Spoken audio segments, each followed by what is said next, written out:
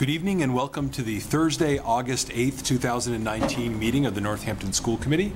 I'm Mayor David Narkowitz, the chair of the school committee, and we'll begin by asking the clerk to call the roll. Mayor David Narkowitz. Present. Ms. Molly Burnham. Present. Ms. Rebecca Busansky. Here. Ms. Laura Fallon. Present. Ms. Ann Hennessy. Present. Mr. Lonnie Kaufman. Present. Mr. Downey Meyer. Present. Mr. Howard Moore. Here. Ms. Susan Boss. Present. Mr. Edward Tahowski. Present. Your Honor, you have a quorum. Thank you very much. So we begin our meeting, as we do each time, with a public comment period. I don't know if we have anyone signed up at the public comment. Okay, so there's no one who signed up. Is there anyone who wishes to speak in public comment?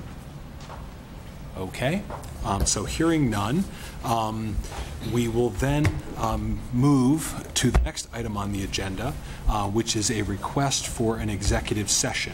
And I would accept a motion to move into executive session. Make a motion to move into an executive session. Request for the executive session under Massachusetts General Law, Open Meeting, Chapter 30A, Section 21A3, to discuss strategy with respect to collective bargaining with the Northampton Association of School Employees, whereas an open session would have a detrimental effect and further details would compromise the reason for going into executive session. Is there a second on that motion? Second. Okay. So this requires a roll call vote. So I will ask the clerk to call a roll call. Those voting in the affirmative are voting to move into executive session. Mr. Lonnie Kaufman. Yes. Mr. Downey Meyer. Yes. Mr. Howard Moore. Yes. Ms. Susan Boss. Yes. Mr. Edward Tahowski. Yes. Mayor David Narkowitz. Yes. Ms. Molly Burnham. Yes. Ms. Rebecca Busansky. Yes. Ms. Laura Fallon. Yes. Ms. Ann Hennessy. Motion passes. So I just need to announce to the public that we move into executive session right now because to have this discussion in open session would be detrimental to our bargaining position. We will then return to open session from the executive session when we conclude the executive session period. So hold tight and we'll be back. Thank you.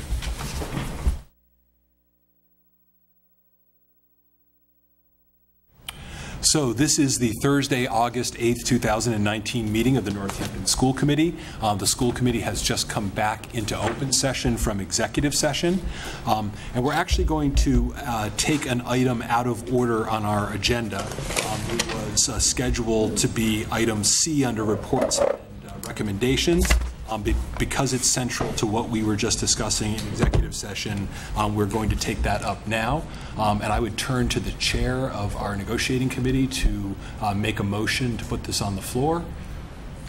So I'd make a motion that we ratify the tentative agreement between the Northampton Public Schools and Northampton Association of School Employees as previously presented to the school committee in executive session.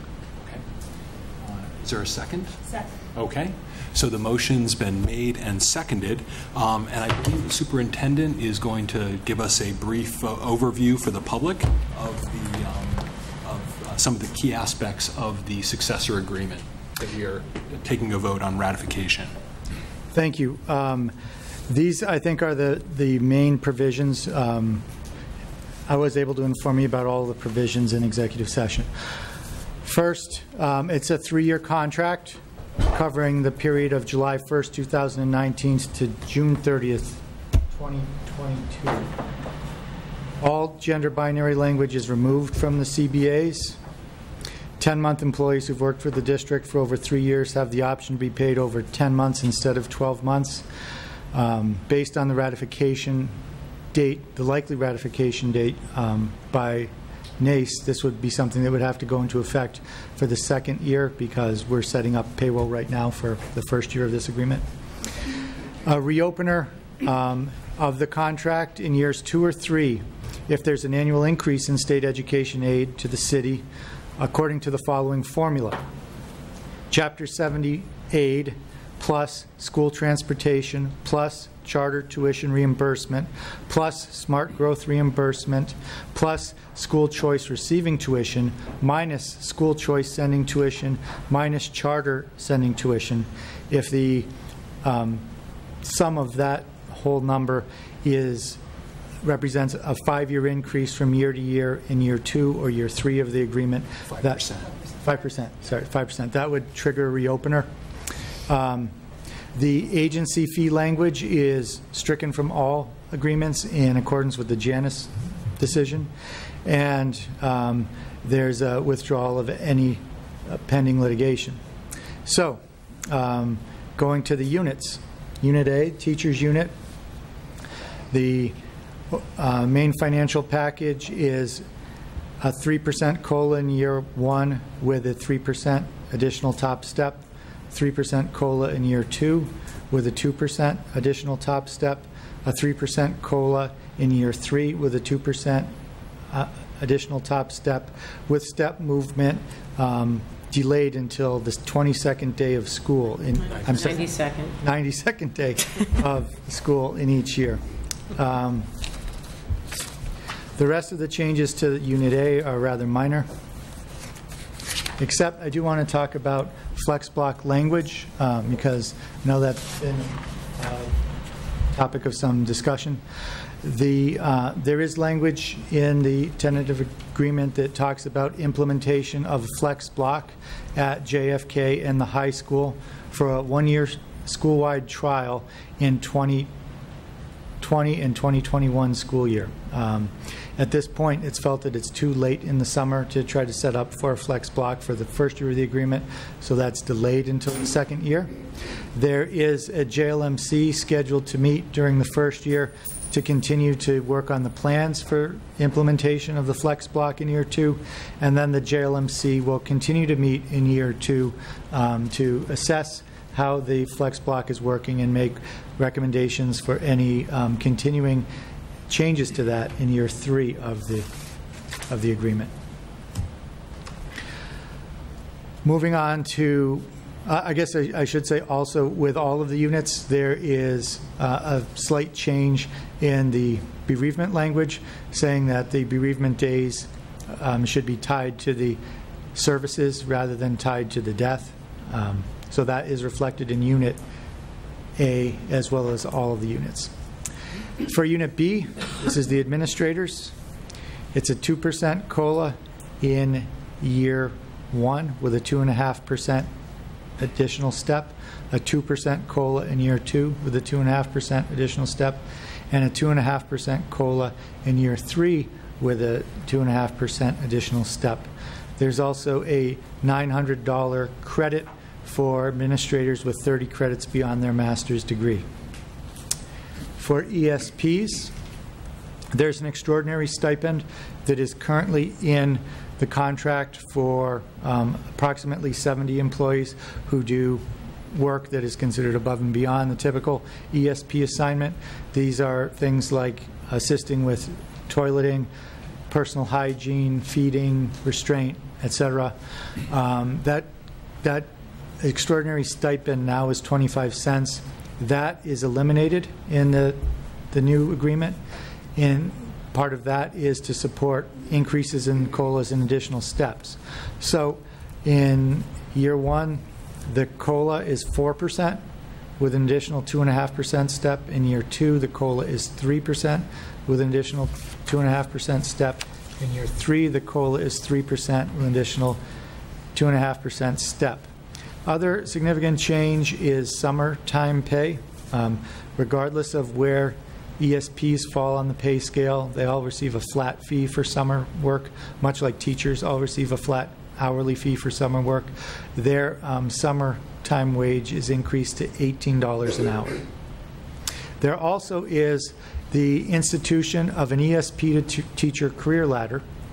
This is one of our strategies to help diversify our educator workforce, and it's an outgrowth of our work with the Diverse Teachers Workforce Coalition, which was a collaboration of the 5 colleges, Amherst Regional School District, Northampton Public Schools, Holyoke, and Springfield Public Schools. In the course of that work, we found that one of the most diverse units that all the districts have are the ESPs, and many of them in all of the districts already have bachelor's degrees. So they're very close to obtaining potential teacher licensure. So the strategy that was identified through the workforce was to try to support the tuition of ESPs, because that's a real barrier for them. So under this agreement, up to 5 ESPs per year would be supported to take coursework at the Collaborative for Educational Services, leading to their licensure as a teacher of moderate special needs. Next is clerical unit. The clerical unit, there's no way to describe a simple COLA formula, because what's happening with the clerical unit is the school wage schedule for clerks is being aligned to the city's schedule. So basically identical schedule to what was implemented in the city. There is additional stipend or an increase in the bilingual stipend for bilingual clerks. There is also a stipend for an additional $15 for work alone pay for a half day and $30 for work alone pay for a full day. Custodians similarly don't have a COLA formula. Their grids are being dropped, and instead grids that are consistent with the city grids for custodians are being implemented into the contract. There is a small change with sick time, but that's essentially it for custodians. Cafeteria workers, 3% COLA with a new 2.5% step in year 1, a 3% COLA with a new 2.5% step in year 2, a 3% COLA with a new 2.5% step in year 3. There are also some incidental things. I think probably the only other thing of substance is a change in out-of-grade pay.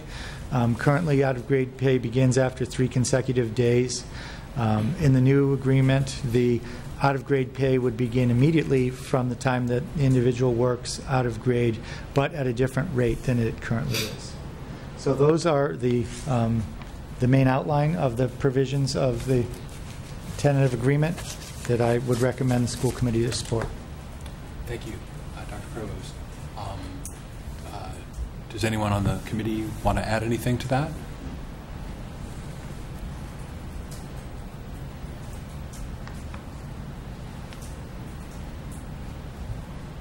Mr. Mayor, I'd like to actually, I'd like to move to postpone this vote until our next meeting, based on our looking at the Unit A tentative language. I'd like to have that settled, and I'd be happy for that to be a special meeting prior to the start of the school year. I understand it's important to have implementation in place. I just think that's a very significant issue. We had one error in the tentative agreement, which we were able to quickly remedy in the Unit B contract, and I don't want ambiguity here in what's a potentially very important article to come up later. I think it would be prudent for us to postpone and then come back and ratify it once we've clarified it. I think it will be quickly clarified with our bargaining partners, but I just like to do that first. And could you provide, I don't know if you're allowed to provide any detail to the school committee about that, about what the concern is or the discrepancy? Yeah, it's in the Unit A step movement. I just want to make sure that the language of the tentative agreement, if it could be read as being ambiguous, that it's clarified prior to moving forward. I think that we had the assistance of the mediator. I think that we have other documents that show what our understanding was. I just think that it would be prudent to have that clarified prior to going forward. And again, if we need to have a special meeting and call the school committee back in, even prior to ratification by NACE, I would hope the school committee would be available to do that. I certainly would be.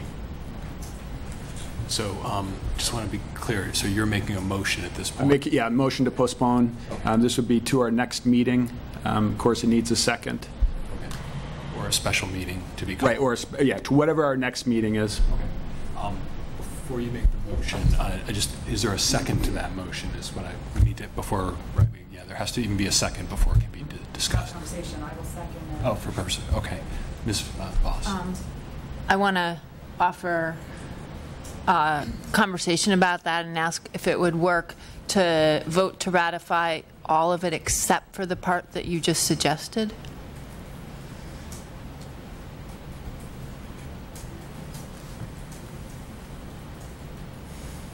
I think we'd still, I mean, I guess we could, and then that would just leave us again coming back to deal with that particular issue.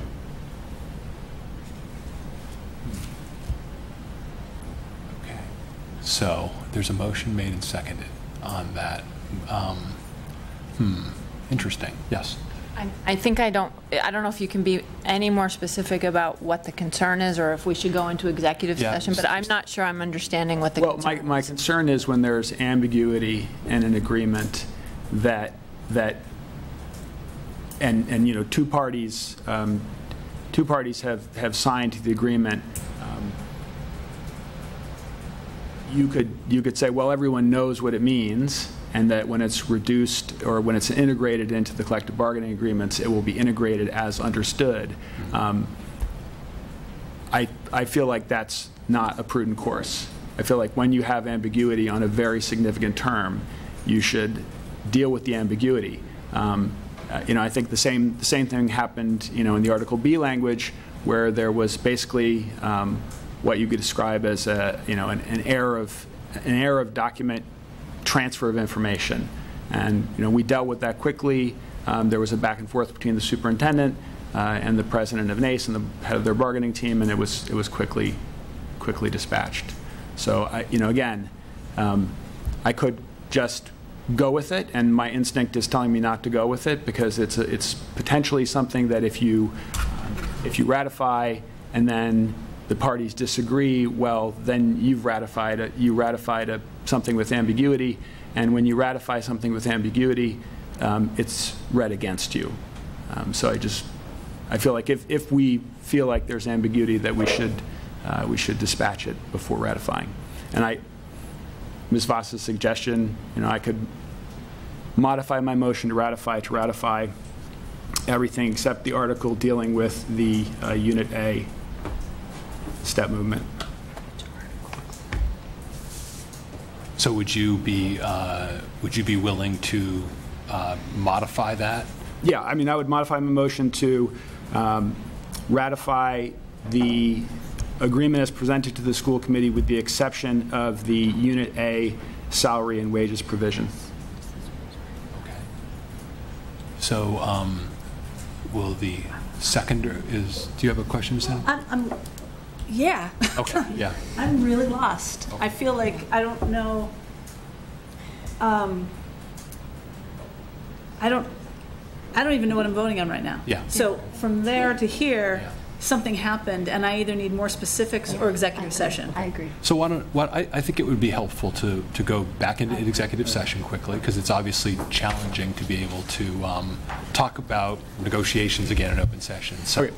So I'll withdraw my motion and request an executive session under Massachusetts General Law, Open Meeting, Chapter 30A, Section 21A3, to discuss strategy with respect to collective bargaining with the Northampton Association of School Employees, whereas an open session would have a detrimental effect, and further details would compromise the reason for going into executive session.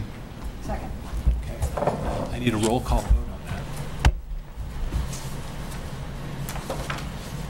Okay, Mayor David Narcoitz? Yes. Molly Burnham? Yes. Ms. Rebecca Usansky? Yes. Ms. Laura Fallon? Yes. Sam Hennessy? Yes. Mr. Dennis Meyer? Yes. Mr. Howard Moore? Yes. Ms. Susan Voss? Yes. So we will be moving back into executive session. We will come back to open session as soon as we can complete the discussion.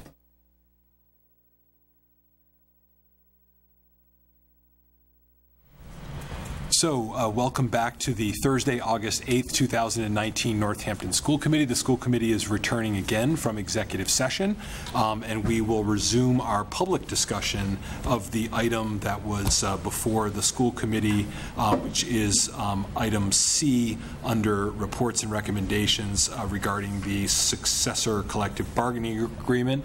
And I will turn to the chair to make another motion. Okay. I'd like to postpone consideration of the tentative agreement until a special meeting to be scheduled next week. And if there's a second, I would explain. Second. Second. Okay. Second. So in reviewing the tentative agreement, one thing that we were trying to get this done on the evening when we completed negotiations and get it signed by both sides so that we could continue the momentum forward and get this implemented prior to the beginning of the school year. When we did that night, we actually, due to transfer of information, had left off 0.5% on the COLA for the third year of the Unit B part of the or Unit B contract. And it took a day. Communications directly between the superintendent and superintendent passed that information on to me, and it was settled with the president of NACE. In reviewing this document, a question was raised about, again, a missing letter, and I think that it's prudent for us to return after we've gone through the same process. I believe the superintendent would be able to reach out tomorrow to the NACE president, and that we would be able to settle this and put it to bed before we go forward. So that's why I'm making this motion this time. Okay. Are there any questions about that or any further discussion about that? Okay. So all those in favor of the motion, please say aye. Aye. All those opposed? Any abstentions? Okay, so the motion carries, and again, we will be in immediate communication to try to resolve that what we believe is a Scribner's error, and then try to get a special meeting scheduled next week so we can get the ratification complete. So thank you. Okay, so we're returning now to the regular order of the agenda, and we have item 4 on the agenda, which is announcements. Are there any announcements? Oh, I'm sorry. Just allow our two colleagues to return to the dais who have...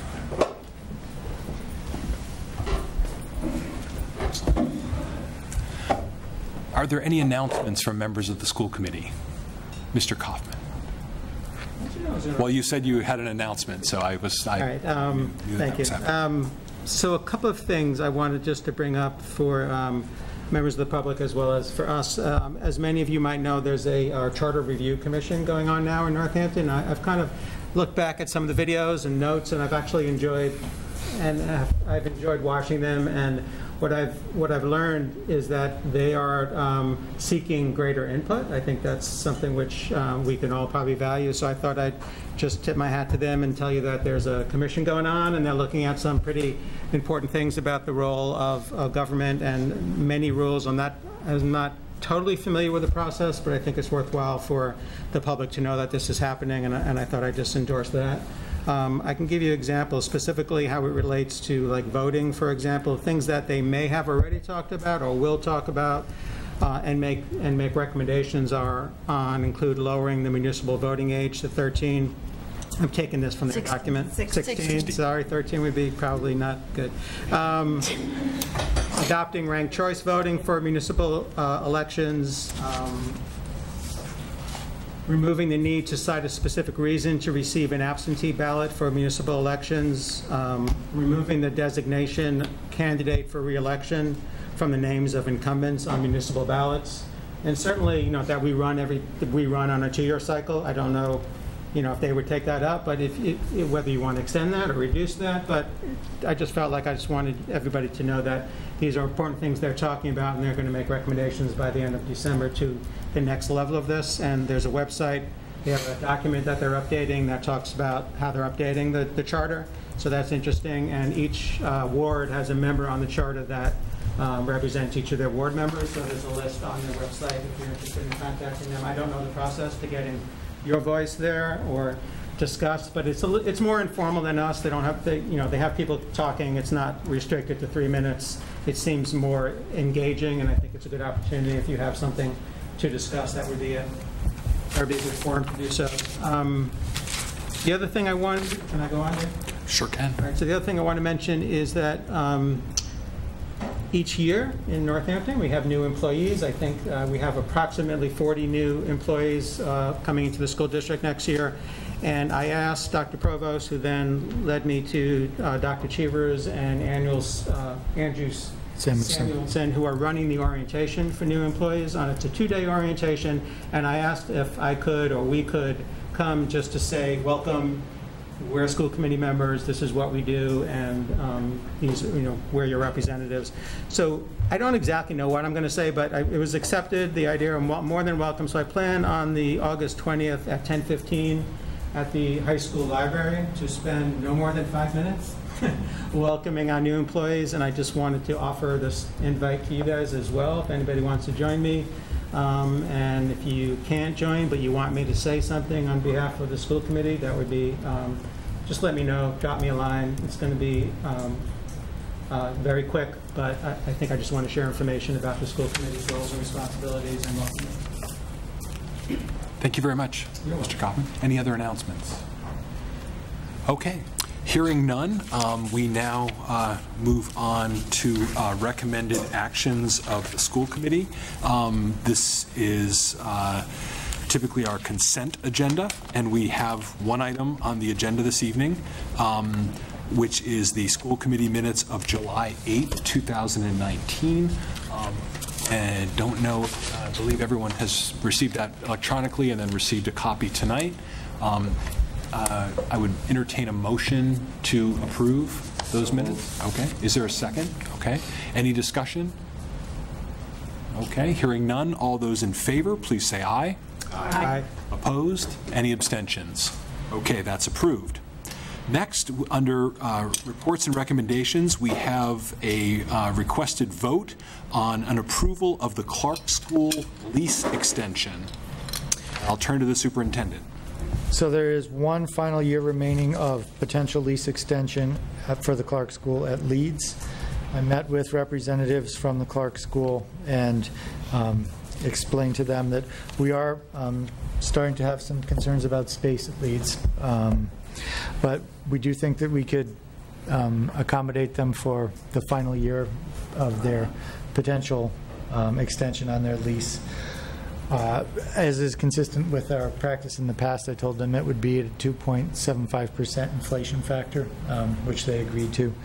And so I'm recommending tonight that you authorize the extension, or the final one-year extension of the Leeds, or the Clark School lease at Leeds.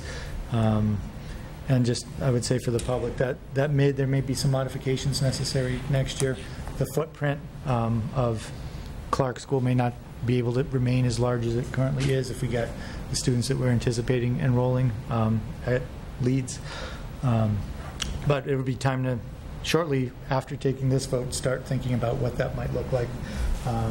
We will have an opportunity for the new principal to assess the situation and sort of get the lay of the land. So I would also rely on her recommendations and starting to think about what the future of Clark School at Leeds is.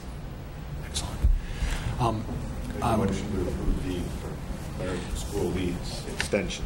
Okay. So there's a motion. Is there a second? Okay. So there's been a motion made and seconded. Ms. Voss. So, Dr. Provost, I just would like a little more information. So at some point earlier this year, we talked about this, and we also talked about the preschool that's currently at Leeds moving to the high school, and my understanding is some things have changed, and I think it would be helpful just to hear where we're at to clarify what has changed since the last time this committee talked about it, please. Sure. The main thing is that as we began the assessment of the budget, when we were asked to redo the budget and relook at all of the items on there, realized that Mr. Kanata had made a miscount of his space. Basically, the problem was that he was anticipating creating an additional teacher lounge or workspace that had not been approved, and so he took over a classroom in order to do that. Without taking that space out of the mix, there are enough classrooms at Leeds. The other thing that changed is that we have a new principal at Leeds and a new principal at the high school, and we've had the issue of contract negotiations that's really prevented me from being able to support those two new administrators in trying to think about a transition from one school to the next. I still think that moving one of the classrooms to the high school makes a lot of sense, but we weren't able to prepare for it adequately this summer, and we didn't need to prepare for it because, as it turns out, there are enough classrooms at Leeds for this current year. Can I just clarify? Sure. So, this room that was going to become a teacher's lounge is now going to become a classroom. So are there actually more classrooms needed at Leeds this year, or are we approving something that means the footprint of the Clark School and the preschool at Leeds and the number of kindergartens is exactly the same from last year? We're just going to repeat what we had last year at Leeds this year. Is that what we're approving? There's one grade that has 2 classes at Leeds, and the rest of them have 3. That grade is bubbling up, so I'm not sure whether that's 4th grade or 5th grade this current year. So it's the same number of classrooms that you had last year. Mr. Kanata's plan would have taken one of the classrooms and made it into a teacher workspace. By saying no to that, we maintain the number of classrooms that we had last year. So it's the same number of staff, the same number of classrooms, roughly the same number of students. Ms. Busansky? I had Okay. similar questions. Okay. Did that answer? I have one more, but Ms. Burnham can go Ms. first. Burnham? Are there other schools that you're considering that Clark could move to, that we have more space that they would want to? Or why is Leeds the perfect space for them? Well, I think because Clark School has made an extensive investment in upgrades to the space. If you look at the classrooms that they're currently occupying, every single one of them has been transformed into a space that has a classroom, an observation room, and sort of like a separate alcove. So recreating that in another building would be quite a cost for them. It is also a consideration for what we would do if we need to reclaim it. There would be quite a bit of demolition cost involved in restoring that to a traditional classroom space. Just for the public's clarification, how long, where are we in this lease? I know that this is a renewed lease. Just so that, this is not something they didn't just move in last year. I believe it's an original 3-year lease with 3 one-year extensions, and this is the last 1-year extension. Okay, so we're going on year 6, basically, of this arrangement. Okay. I was hoping to also understand, you made a comment that moving forward, we might need to change some footprint space, and my understanding is you're talking about not this September, but next September, if both the preschool and the Clark School were to stay there. And I would like to hear more about that, and also potentially if the Clark School is going to make us spend money to reconfigure it, why wouldn't they pay for that? Well, they're renters, so there is money in a reserve account. Part of the rationale for that is that if there came a time when the lease had to end and space needed to be converted back to traditional classroom space, that rental money could be used for the demolition and restoration of classes to traditional spaces. There are a number of spaces that Leeds is occupying, and that Clark is occupying at Leeds. So we haven't had any detailed discussions about what might change if we're doing a different type of rental agreement moving forward. Some of those might not involve demolition costs.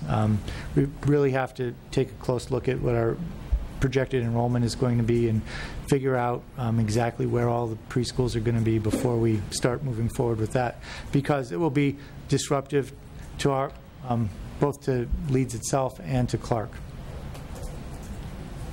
Yes, Ms. Burnham. In the course of this conversation, we're also, I don't want us to limit this by thinking only of space.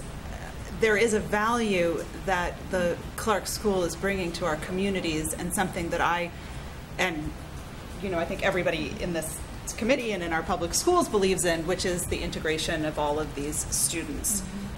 So, Leeds is also really privileged to have the opportunity to have Clark School there and to be integrating their students and to be a part of something that's so important, that I just also just sort of want to name that, and maybe including that. I mean, maybe sharing something about that would also help to, remind us why these programs are there. So I can speak to that from my history as a special education director. I remember when the Clark program, I had many students placed in the Clark programs, and they were all off campus. It was a beautiful campus, but it was not a public school. And I always felt that what we were doing for the kids was definitely in their best interest and the best thing we could come up with, but also in a sense somewhat artificial and not really inclusive, because they were getting an educational experience that was taking them out of their neighborhood, taking them away from peers, taking them away from the traditional experience of childhood that public education provides. So I think that having the Clark School at Leeds does provide a benefit for those students, whatever district they come from, including the ones that come from Northampton. And certainly there are the benefits for typical peers to have more of an opportunity to integrate and engage with students. Most of the students in Clark are cochlear implanted students, and so just to have that experience of diversity, I think, is very helpful for our kids. So, sure. So I agree. I work with hearing, so I'm very well aware of all this, and it's wonderful to have the Clark School and welcome them, and it's great that their students can participate with ours. I think we also just have to look out for Leeds, because they have more students coming, and they have a preschool, and they have the Clark School, and I think what I'd just like to offer is, over the course of the next few months, I clearly feel like August, you can't make changes like this. That would be impractical, but this committee would like, I as a member of this committee would like to hear back about what the plan is for next year, more like in the winter months, and think about where the preschool should be, and really plan ahead so that we make sure all of our kindergartens at all of our schools have the space they need, and we think about where the preschools belong. And a lot of this is because there's been many changes over the last few years. But I just would encourage us to do that soon, and to hear from the stakeholders who know how this works to make the best decision possible. Thank you. So back to the main motion, which is just granting the one-year lease extension to Clark School, again, which is already embedded in the lease that's already been approved. So the vote, the motion on the table is to approve that final one-year lease extension. And without any further discussion, I would ask all those in favor to please say aye. Aye. Opposed? Any abstentions? Okay, excellent. So that is approved. Next, we have a vote on our district's participation in the National School Lunch Program. Ms. Lamica, did you want to just explain that? Sure. So it's my understanding here in Northampton that each year the school committee votes to participate in the National School Lunch Program, which includes breakfast and lunch programs, but usually votes on that they're going to participate, which allows us to accept the federal funding and go along with the guidelines that are required as far as food. Yes, it is something we do every year, to be sure. I would entertain a motion on that. Motion to participate in the National School Lunch Program. Second. Okay. So there's been a motion made and seconded. Is there any discussion about that? Hearing none, all those in favor, please say aye. Aye. Opposed? Any abstentions? Okay, so that is approved. We've already taken up item C, so now we move to D, which is a report to the school committee on Chromebook usage, breakage, and replacement. And I believe Ms. McLaughlin is here. Is she not here? I don't see her. Okay. I can take it. Okay. She did provide information to us, though, a one-page information sheet. Which I believe you have, which provides the statistics that were requested. This was a request from Ms. Busansky, who wanted just to get an update on where we were on this issue of units that needed repair, breakage, insured, et cetera. So, yes. Can I just add to that why I requested it Sure. be on the agenda, which is we are rolling out the high school Chromebook program, I believe, if I'm Is that accurate? And so I think it's important that we take a look and learn from this first year and figure out what we can do better next year and what we, you know, what has gone well and what hasn't. So that's why I really wanted to. Understood. Thank you. So this is turn it over to you Sure. to make that presentation. So this set of tables really shows the performance of the machines and our machine protection program. As you recall, as we rolled out the program at JFK, students and their families were offered the option of buying into a optional protection plan on a sliding scale based on family wealth. So 622 units were distributed and 465 families purchased protection plans. The green table at the top shows you the repairs that were necessary over the course of the year. There are 3 types of repairs listed. One is NPS IT hardware. These are mainly simple repairs where a key might fall off or some other component of the Chromebook that could easily replaced from some of the machines that have already been taken out of service. So there were approximately 26, or not, there were exactly 26 of those. There's zero cost associated with that because that was not a matter of ordering parts, it was recycling parts, and it was using our existing labor. I believe some of the students in our IT innovation pathway also assisted with some of those repairs. Then there were the next line, which is the Tech Defender. This is are the repairs that were made through our protection program. There were 73 of those. The cost associated with that is $6,570. The way the Tech Defender program works is it's $99 per repair, whatever the repair is. And so those were ones sent out. There also were some machines that were purchased that were just defective, and so they were replaced on warranty. There were 9 of those. So there were 108 repairs over the course of the year for a cost of $6,570. There's more detail on what the repairs that done by Tech Defender in the purple table. You can see that among those, the main type of breakage had to do with screens. 64 of those were screens that needed to be replaced. Then we had 2 headphone jacks, 2 power ports, 3 keyboards, and again, the 9 that were replaced under warranty. Through our insurance program, and the 465 participating families, we received $7,876. The cost of the repairs altogether was $6,570. So we ended up with a little bit of leftover profit, if you will, from our protection program.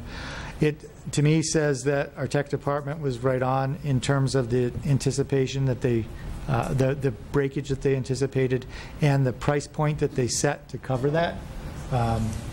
One of the things we know also from the research they did on that is that the breakage is likely to be highest in the first year. So some of the repairs may be coming down. We may be seeing some larger balances in future years. But we were able to cover the costs through the protection plan. So that essentially is all of the repairs that were done through the JFK Chromebook project and what the net cost was. Related to this, I know that the robocall went out to middle school families about the Chromebooks. Was that related? Is that seeking to get more information on this? I don't know. I'm sorry, can I just say, there was a robocall. I meant to say something in the announcements and I forgot, which is that any JFK students, there's a survey. So any families that were at JFK during this year, there's a survey on our website asking how that went for them. And there was a robocall that went out. Oh, okay. Yes, Ms. Busansky. Do you know anything about the survey, Dr. Provost? Yes, I didn't know that there was a robocall about the survey, but I did know Yeah, I missed that too, but anyway. I did know that the IT department is collecting experiences of students and their families and also teachers with the first year of the program, so that they can use that to inform their future decisions about the program. And do you know, there's a question on the survey about asking if you have computer and internet access at home. Do you know why that question's being asked? Because that's a very important matter of digital equity. As you know, we have a lending program. Actually, before we had the ability to provide devices for all students, we had a lending program at both the middle school and high school, because there are a number of assignments that are impossible to do if you don't have internet connectivity in a device. So we have mobile hotspots that we rent, or not rent, that we loan out to families, and we have devices that we had been loaning out before we had the one-to-one program. The reason to ask that question is because the connectivity at the home still is an important issue.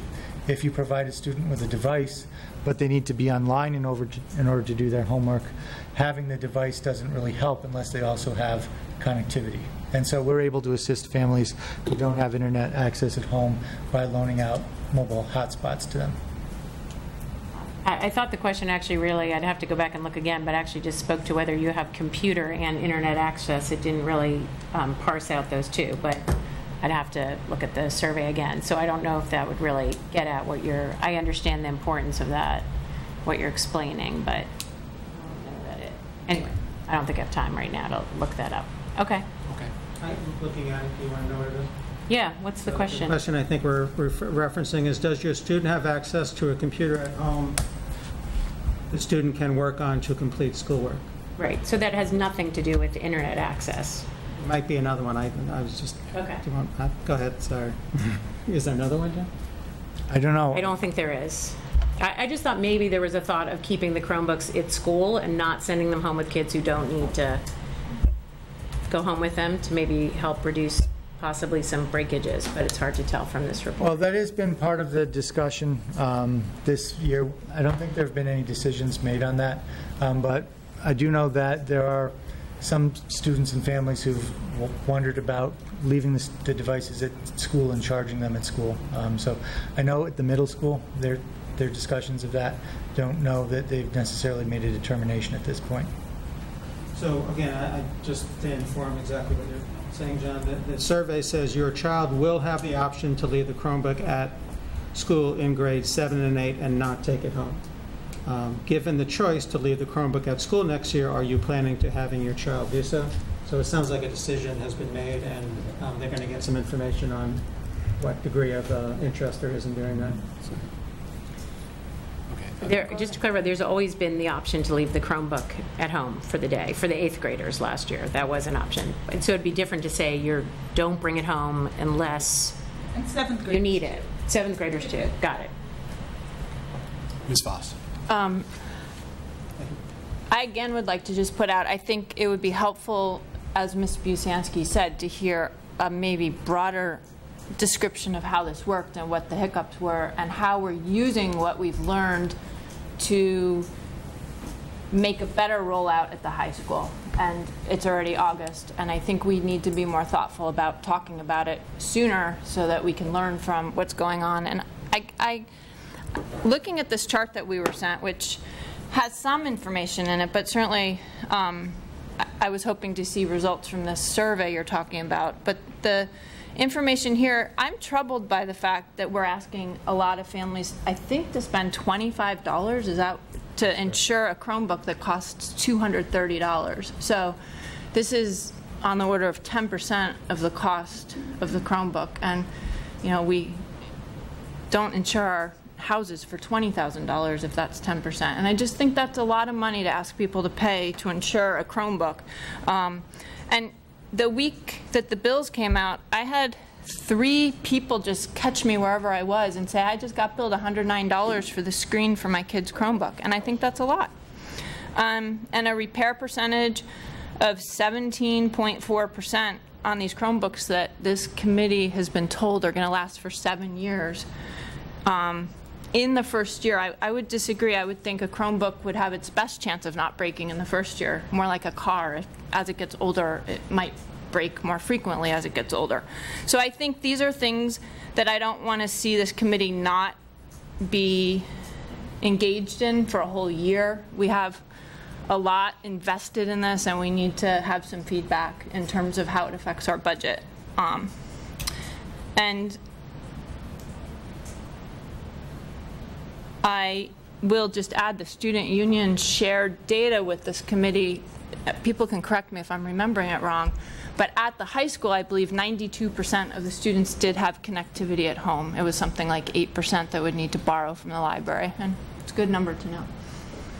And I just want to clarify that, Ms. Busanski made a very specific request for tonight's meeting that had, very specific information. So Right. That's what we were responding to. So Well, I also said usage, and we don't seem to have that in this report at all. And though it did make it onto our agenda. So I think I had thought we were also going to discuss how the Chromebooks were used during the classroom, at home at night, on the weekends, and learn about because we've collected all that information. So that I thought was going to be part of tonight's discussion, and I just figured this one PDF was just part of a larger discussion we're going to have. But without Ms. McLaughlin here, it's a little hard to have that discussion. So maybe we could have that at our next meeting. At a future meeting. Okay. Yeah, in September. I will just point out that some of the information on usage will be difficult to provide, because in our zeal to protect student privacy, one of the things we did was make a special arrangement with GoGuardian to delete all of our data at the end of the year. So the information they were collecting for last year has now been permanently destroyed. So we may not be able to have that kind of usage data.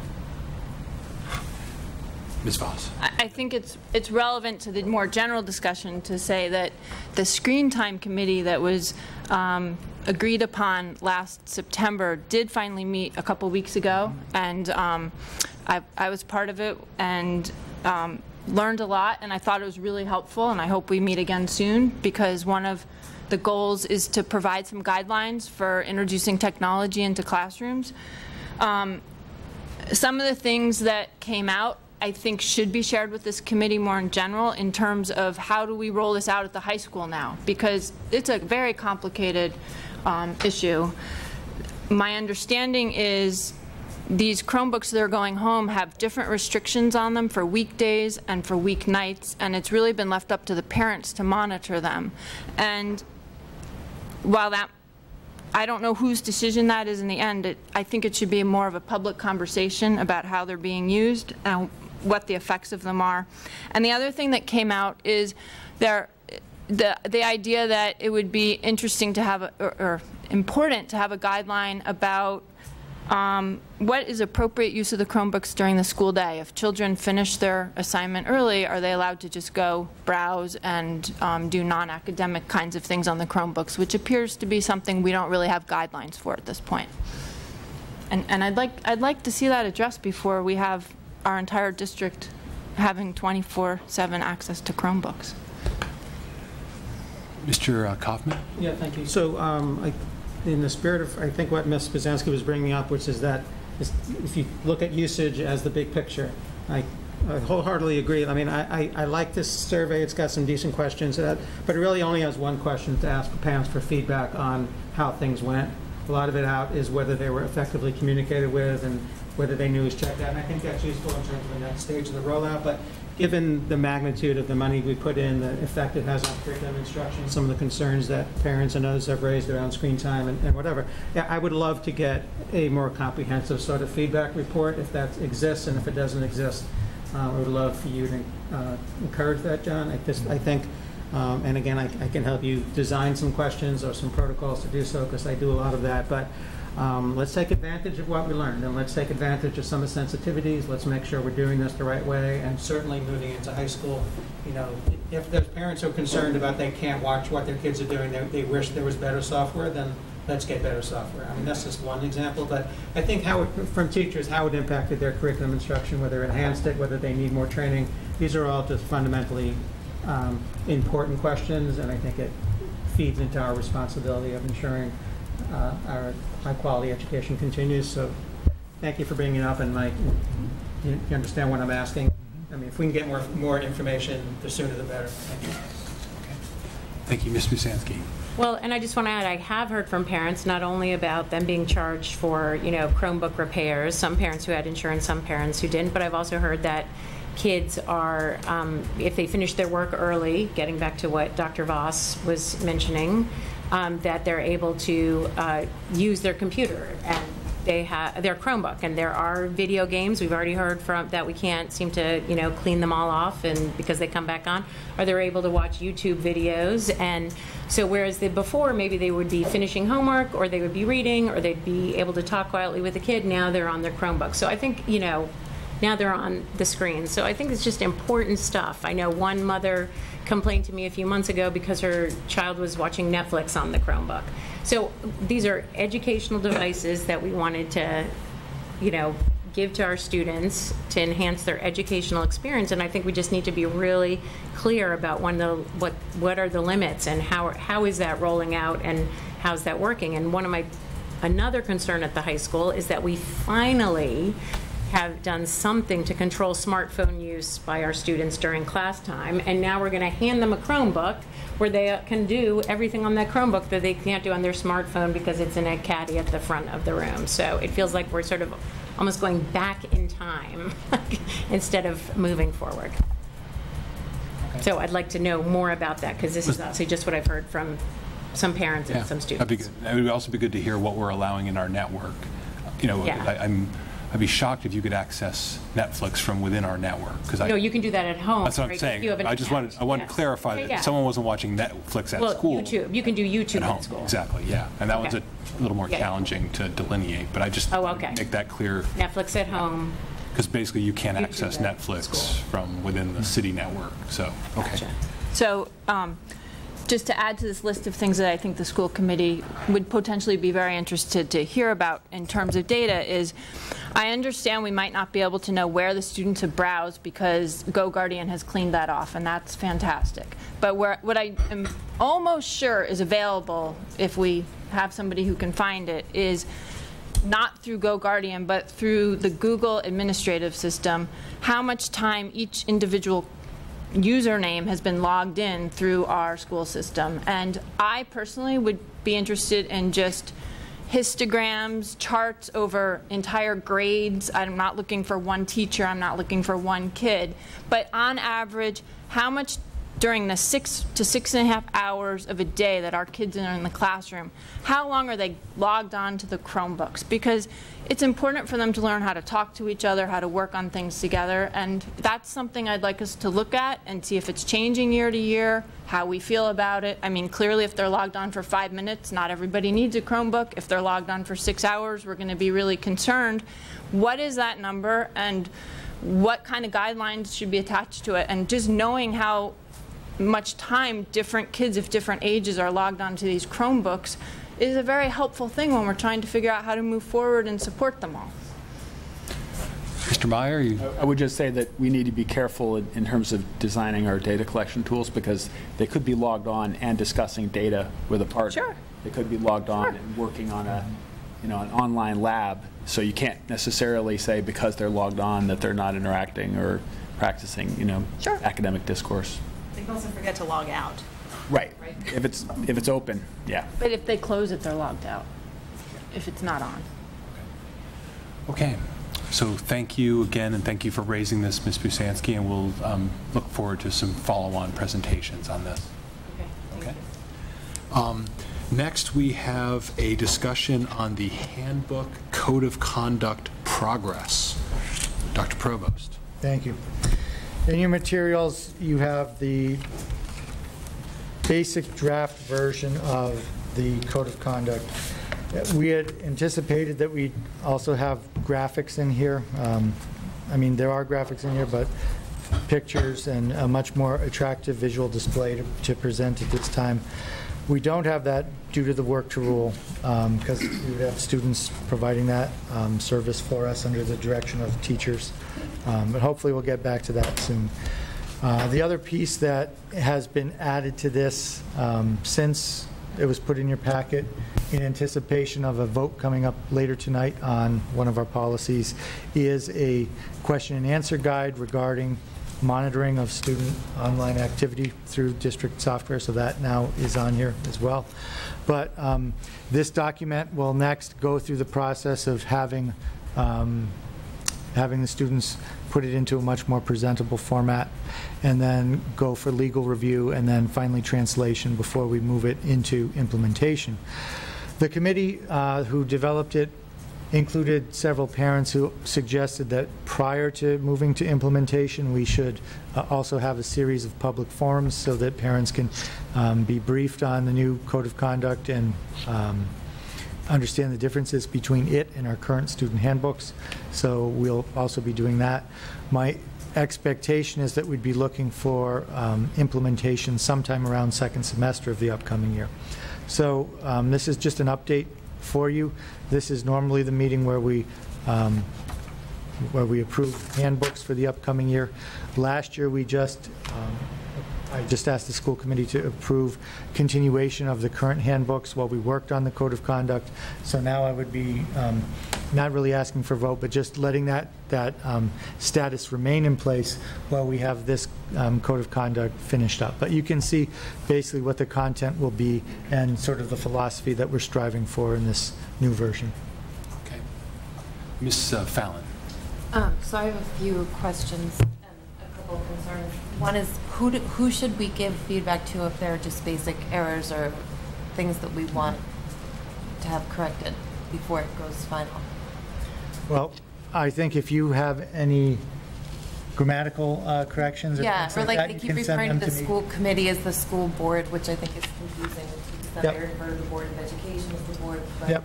Yep. So who, to you? You can send them directly to me. Okay, and then there's also an issue which I actually take a little bit of responsibility for as the Rules and Policy Chair, where on page 13 and 14 under complaint procedures, and I realize that this comes from our policy, it very clearly states anonymous complaints will be disregarded. But then on page 18, 19, we cite the Chapter 92 of the Acts of 2010, an act relative to bullying in schools. And under that, we quote on number 3, sorry, good Lord, that upon receipt of a complaint, even an anonymous one. And so I'm assuming that that would take precedence over our school policy, right? It's really about two different kinds of complaints. Well, the school policy has to do with complaints about curriculum, personnel. I forget what the other piece was in the old policy. The bullying section has to do with bullying and harassment complaints. Bullying and harassment complaints under the Massachusetts law must allow for anonymous reporting. Right, but so what I'm saying, like, I don't think you have this in, we have this in the same document about complaints, and I get that we've, that it's very clear this one is related to bullying, but I think it is confusing because in the other, yes, it's complaints about personnel, but what if it's complaints about a personnel bullying, harassing, being discriminatory? And so I do wonder if it should be aligned. Well, I think in that case, I mean, there may be something we can do with the language around this, but I think in that case, it would be clear to the receiver of the complaint, with the possible exception of the school committee, if the school committee was the receiver of the complaint, that the bullying statute has to take precedent. Okay. And the fact that it's an anonymous complaint wouldn't prevent an administrator from following up on it. Okay, and then can I raise the other? Sure. point Go back to that one. Yeah, Ms. Hennessy just has to. My concern, though, I get that, Laura, would be that it would prevent, I just want the language to be clear, because it could prevent someone from actually offering a complaint because they feel like it's anonymous. Right. That's where I would want it, like the readers, I think, would take the anonymous complaint about bullying, but if someone's reading this and says, oh, I can't do an anonymous complaint, that would be my concern. So it would be really clear, complaint about curriculum or whatever versus bullying. Right. Yeah, that's it. And then I'm going to ask, I realize that you very much simplified the dress code policy, but I am going to ask that we look at the portion around headwear again. I realize it's a national conversation. I did attend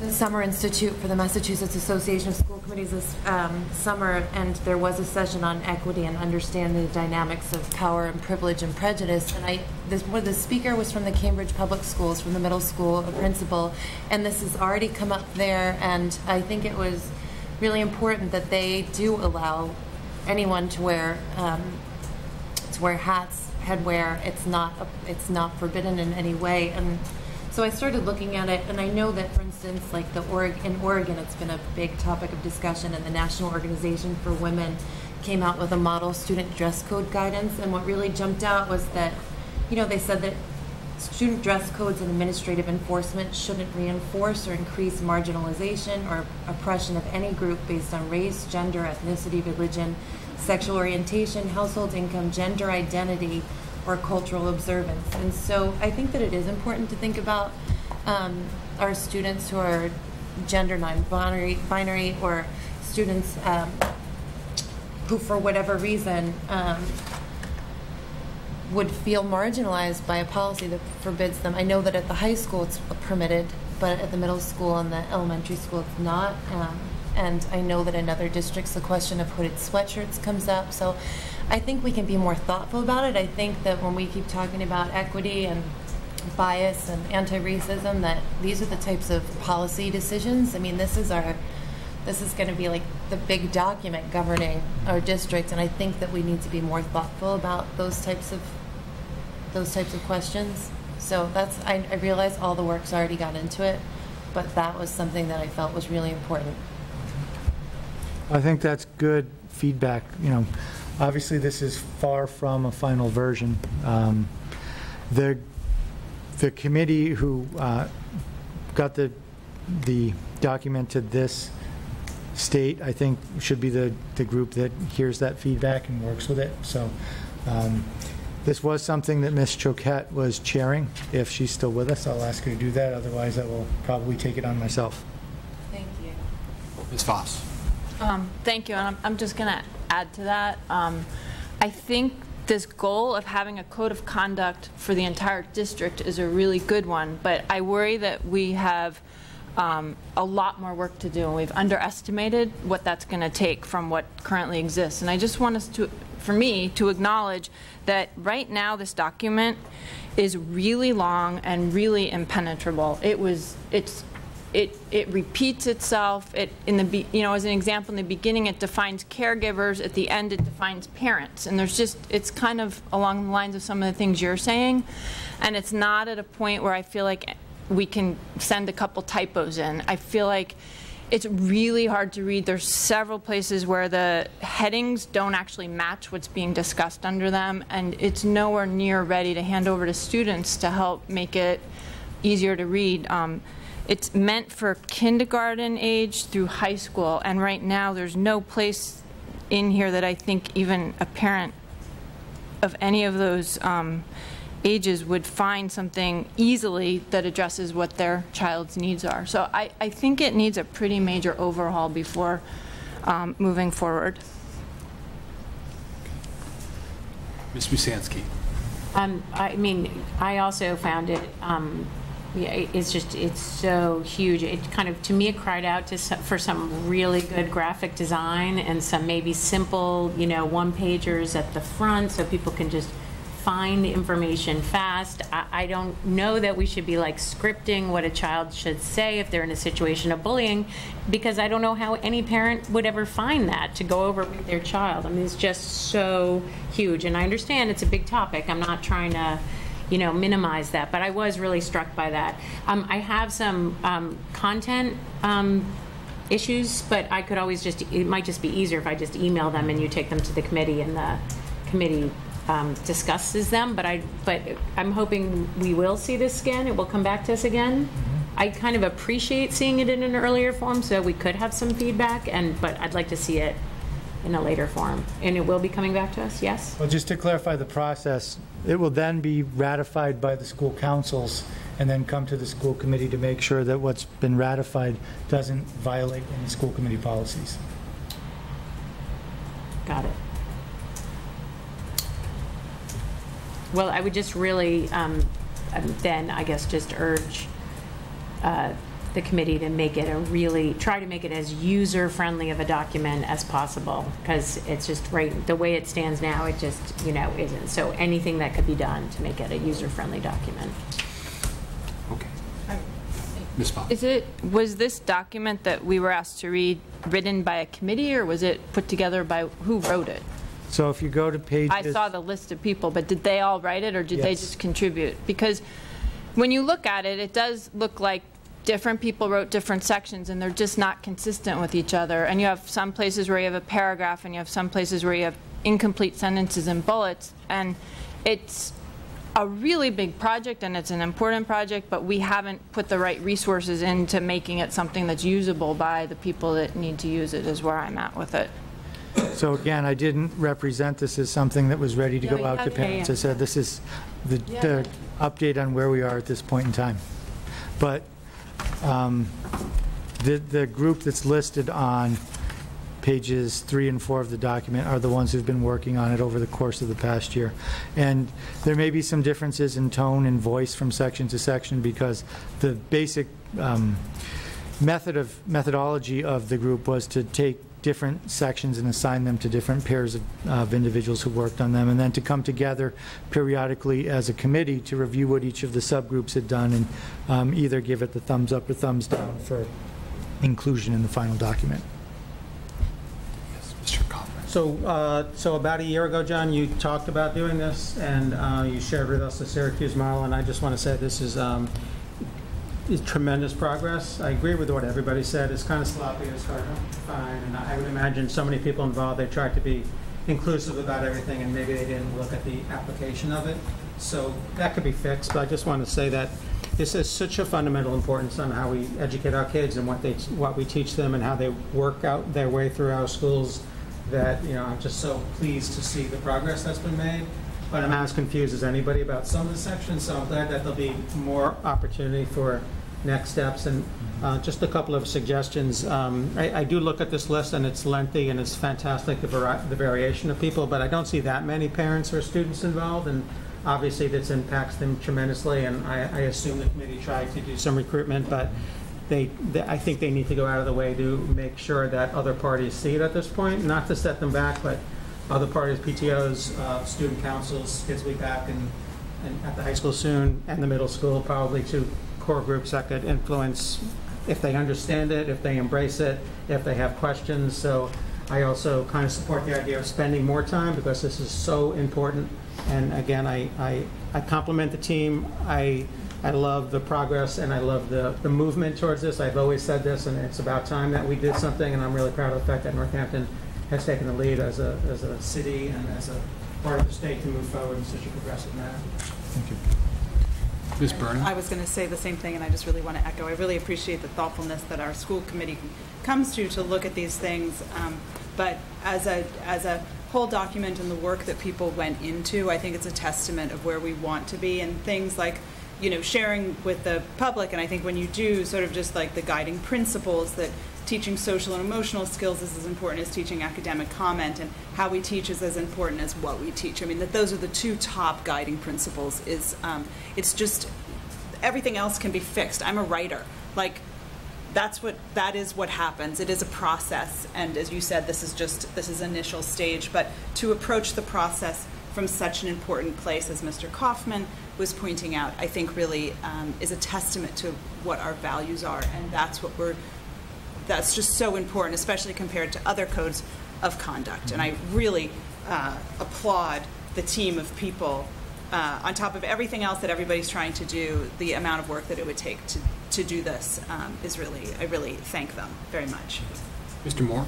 Yeah, and I just want to, I don't know exactly what this comment, it's that the length of this document is just like, I'm looking here at the JFK's student handbook from about 5 years ago, which has 47 pages, not including the cover.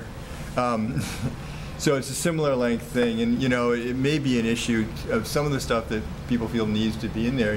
Just takes up space. If you put in the state law on bullying, that's several pages. If you put in, and you feel like so it's an editorial question to some extent. not just a design and sort of style question of user friendliness. It's sort of questions about if you need to put it in, well, it takes up that much space, and a lot of it is stuff like the state law on bullying, I think needs to be in. It's probably required in the state law that it be in the handbook, and yet it is not a user-friendly item, and there's no way to make it be, but it has to be there, and so on. There's a lot of things like that that they themselves can't be. So in that, the only way that, I mean, the attempt then is to put things into appendices and do that sort of stuff. That's why people do that. But in the end, it seems like you might end up with a thing about as long and about as impenetrable in terms of if you were going to sit down and read it, you couldn't, because it's got these appendices and items. So I don't know. There may be a tension there that's just not going to be solved. Ms. Fallon? I actually agree with what Mr. Moore and Ms. Busanski said in that I think it is dense, and I think that it is important, like when we have this section on discipline of students with disabilities, that they do include all the Mass General Law, and they do include the Individuals with Disability Education Act.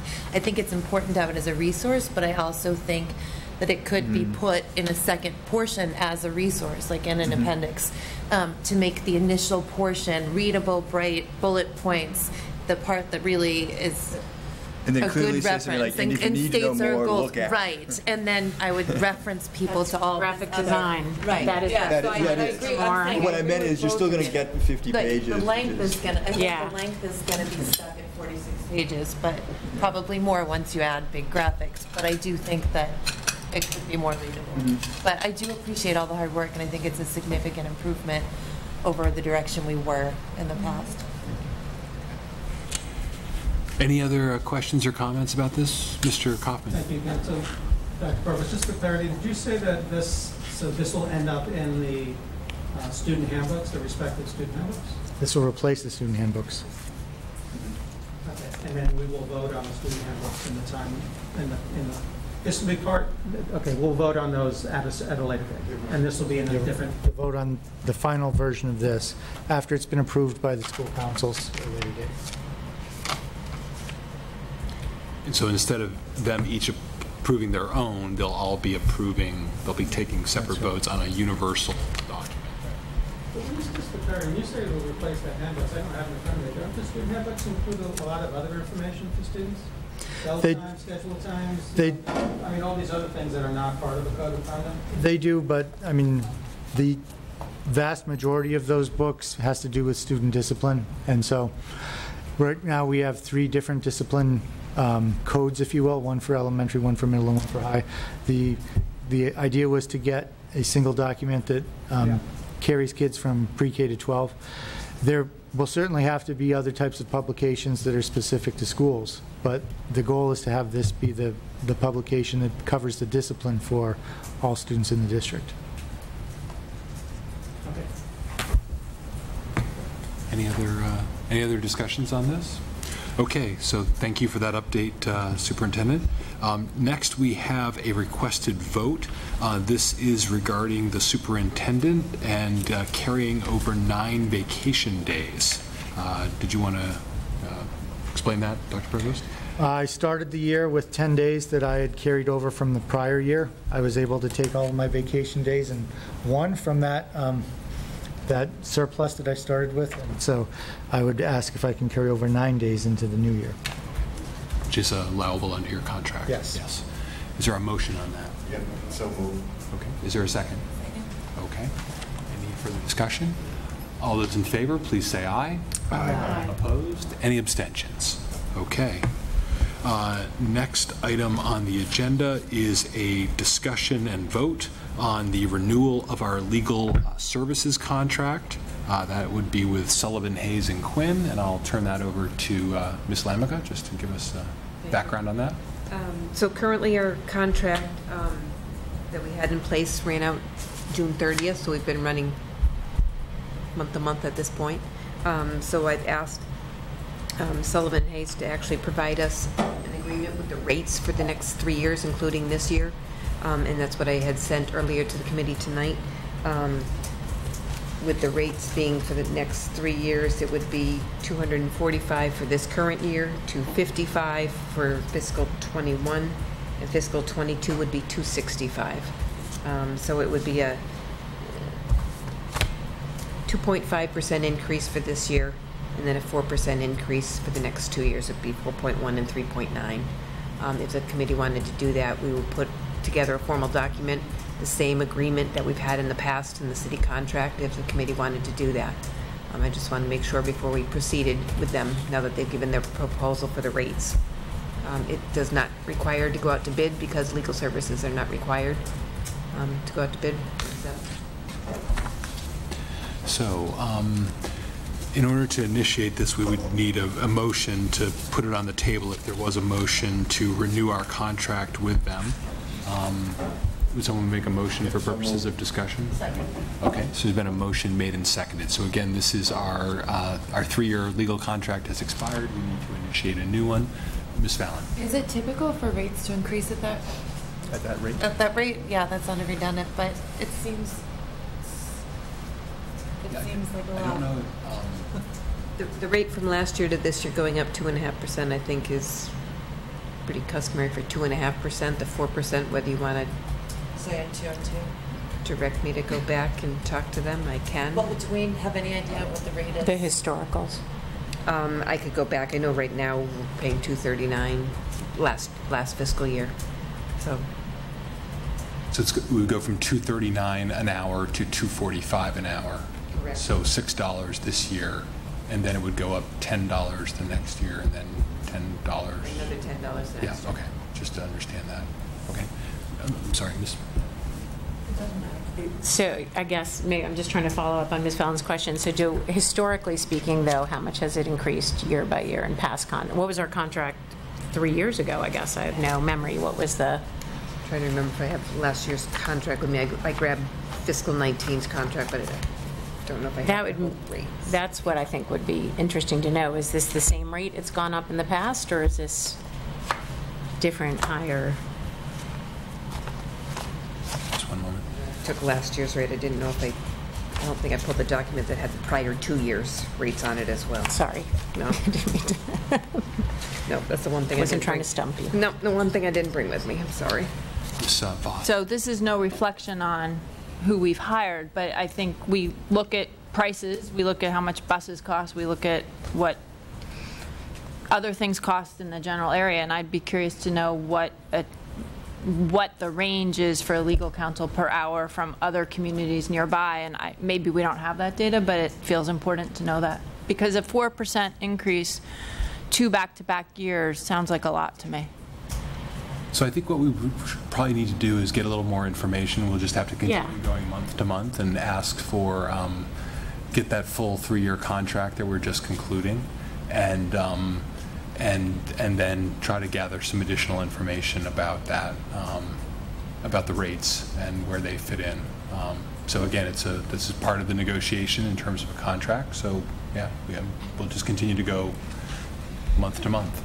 I'll do that and bring that back next month. Is that typical for a law firm to increase their rates every year and have a rate with school districts? I feel like increase their rates each year, yes. To increase their rates each year. The question would be by how much? Okay. Thank you. So that one we will carry over to the next meeting. So we'll just move on to the next item. Next, we have a vote to accept a donation from the local vocal chord bowl, $2,350. And Ms. Lemica, did you want to explain that? We received notification that the local vocal chord bowl actually raised funds at a performance that they had earlier this year. They'd like to contribute $2,350 to Northampton Public Schools to be used for the music across all the grades in our school district. And then it was from a concert that was held earlier in the year. And they had a number of sponsors and supporters for the program as well that they've listed in the document for us, as well as the performers. Okay. Is there a motion on that? Motion to accept the donation for local vocal chord bowl in the amount of $2,350. Is there a second? Second. Okay. Any discussion on that donation? Hearing none, all those in favor, please say aye. Aye. Opposed? Any abstentions? Okay, so that is approved. Next, there's a requested vote from the superintendent authorizing him to negotiate a memorandum of understanding for employee overtime pay related to therapy dogs. Dr. Provost. As you can see from the documents in your packet, there's been some work done on this already. The issue came to me in the form of a request for overtime payment where there was a little bit of a disagreement and I think some confusion between the employee and the administrator.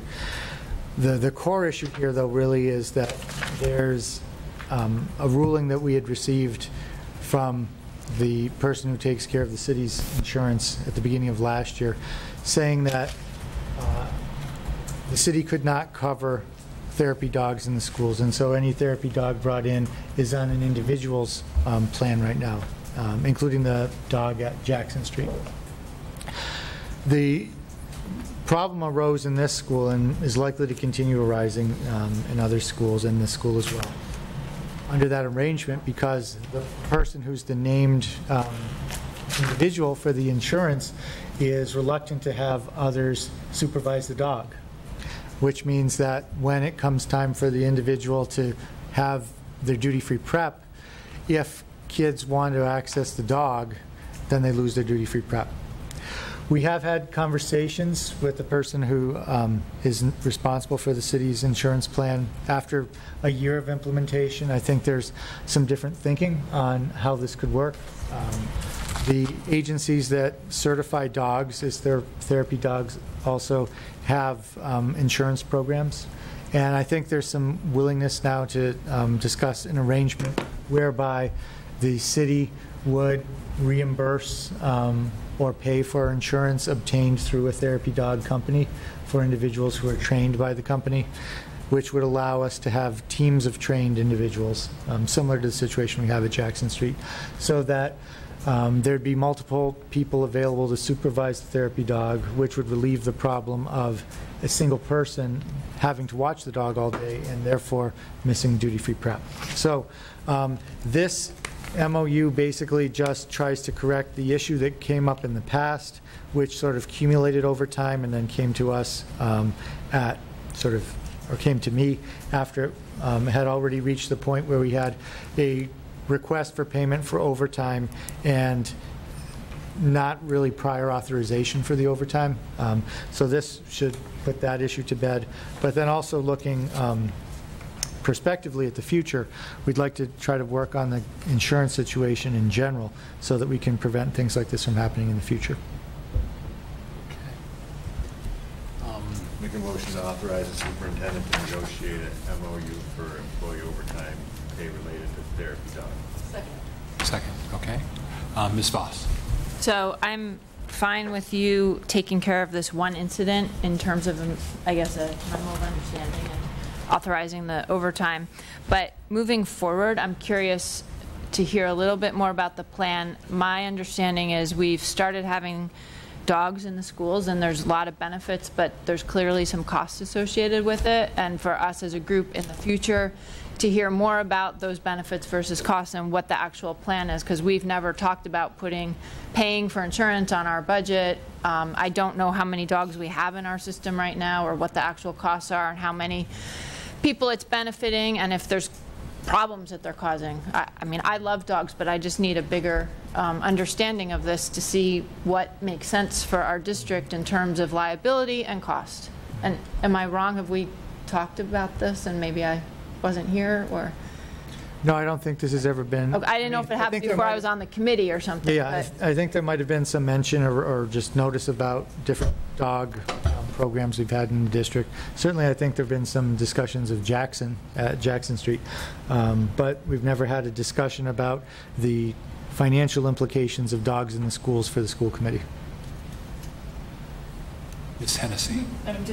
We did have a discussion with Jackson Street just because the PTO actually covered the cost, so it didn't feel like an insurance didn't come up. So it was a little bit of a discussion, but because the PTO, at least for that cost. Any other questions related to the MOU? Are they big dogs, little dogs? What's that? Yellow dogs, red dogs? It's a dog park. Do you like my hat? Okay, all right, I see where this is going, so let's take a vote. Amendment about that? All those in favor of approving the, authorizing the superintendent to negotiate the MOU, please say aye. Aye. Opposed? Any abstentions? Okay, so that authorization is granted. Next, we have a vote to approve a job description for an attendance coordinator, and I'll turn this over to Dr. Provost. Yes. As you know, we've been in the process of moving the traveling nurse from grant-funded to funded within the budget over the course of the past few budget cycles.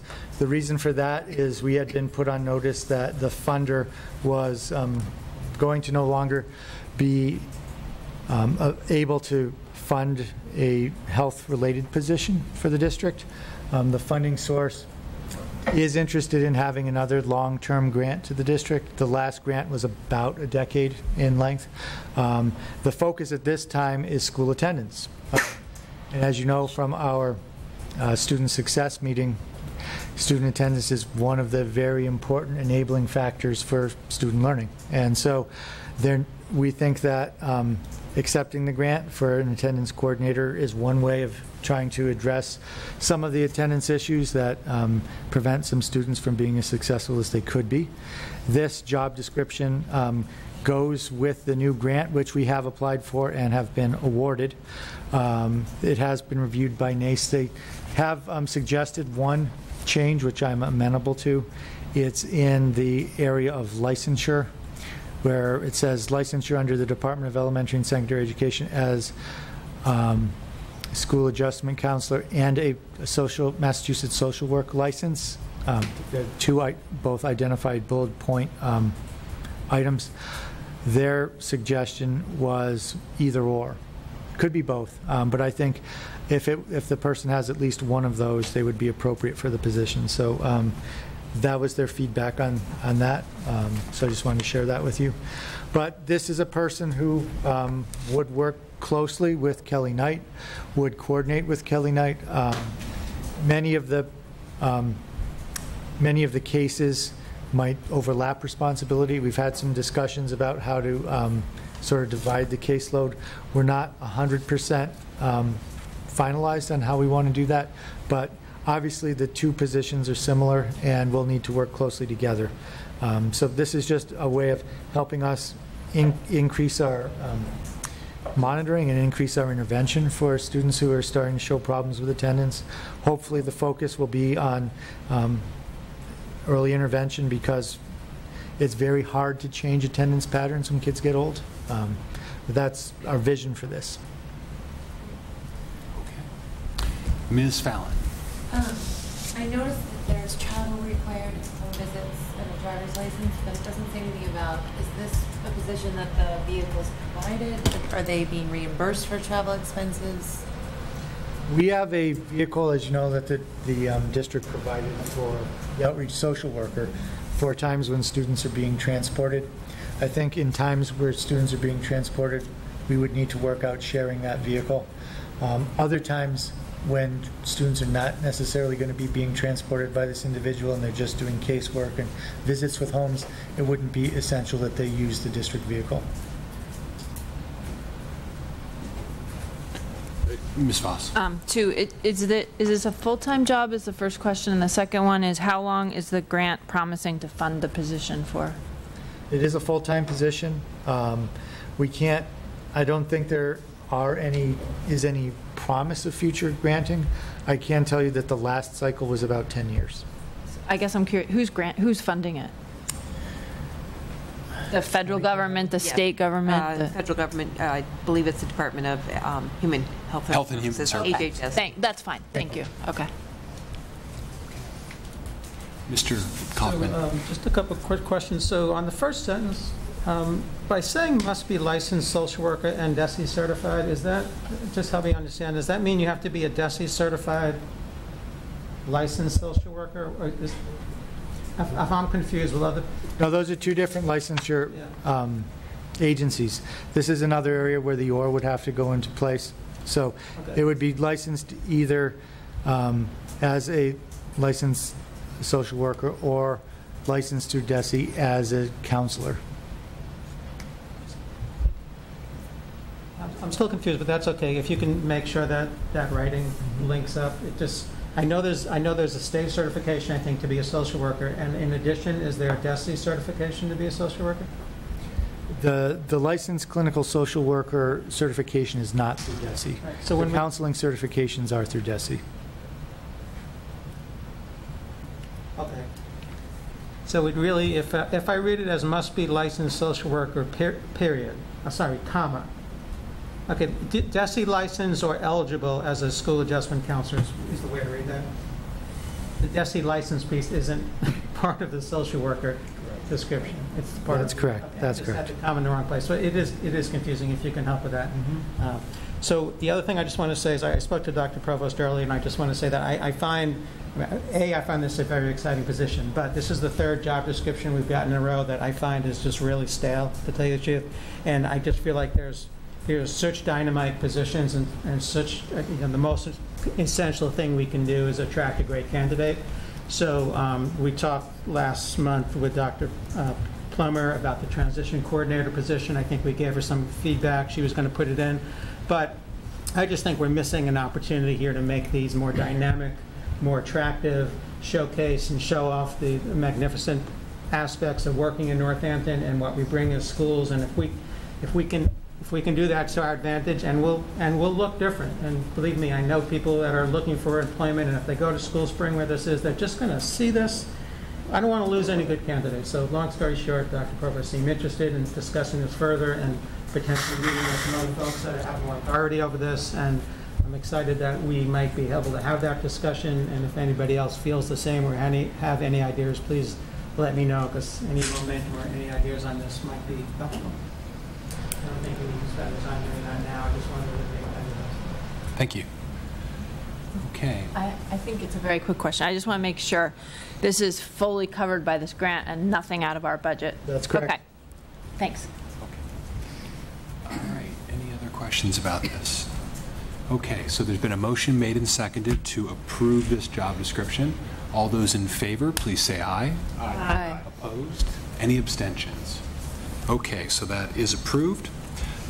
Next, we are moving to a report from the Superintendent Evaluation Subcommittee, and I will turn it over to the chair, Mr. Zahowski, to provide us with the summative evaluation, I believe it is. So. That's correct. Thank you, Mayor. As you know, Ms. Burnham, Ms. Kaufman, and myself, Mr. Kaufman and myself made up the subcommittee of the superintendent evaluation. We met 3 times, as is customary. At the first meeting, Dr. Provost shares goals with us, fine-tune those. And then, if you recall, at the January meeting of this year, in Dr. Provost's superintendent comments in his report, he shared out what those were with us all. Mid-cycle, we have an opportunity to meet with Dr. Provost to see how things are going. And then just most recently, we met to do the summative evaluation report, which each one of you should have received. So you can see how it's set up there. In the first section, the professional practice goal and the district improvement goal were rated as met, and with the student learning goal with significant progress being made. Dr. Provost shared with us many artifacts that supported the information needed to make these ratings, as well as conversations that we had where he shared and clarified questions we had around the work that we did to make these ratings. The student learning goal you might see there as significant progress. This has been one of those areas where it's hard to get the data and have it available at the time of the evaluation because the information comes in later. But I know Dr. Provost was able to share that he's very excited about being able to share some data with us in the coming months and in the near future. So I'm looking forward to, and I know others are as well, hearing how that student learning goal is going in the data that would support that. In the other section, you can see that the ratings are by standard, instructional leadership, management and operations, family and community engagement, and professional culture. In each one of those areas, a rating of proficient was awarded to Dr. Provost. A reminder to the committee and to the public, a rating of proficient is really rigorous, and this is the expected level of performance that we'd be looking for from the superintendent. It shows an understanding of fully satisfactory in those standard areas. And again, many artifacts were shared with us in order to reach these conclusions of proficient. In going through the document, you may have also seen that in some cases there were some exemplary ratings that were given.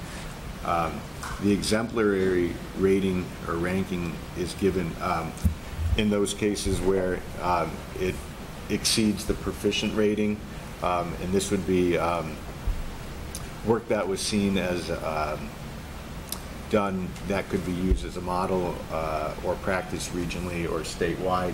In my comments, I hope you took some time to read through those as well.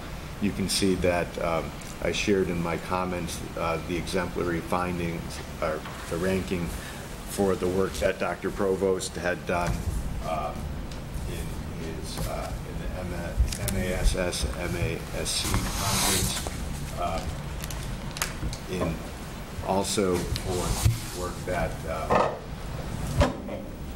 we had in the district with the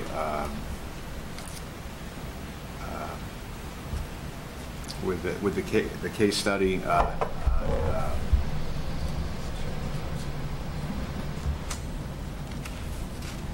So I guess what I'm saying is that the exemplary findings are categorized by work that's done in publications or in lectures or going out and showing that you're really an expert in those areas. Conferences.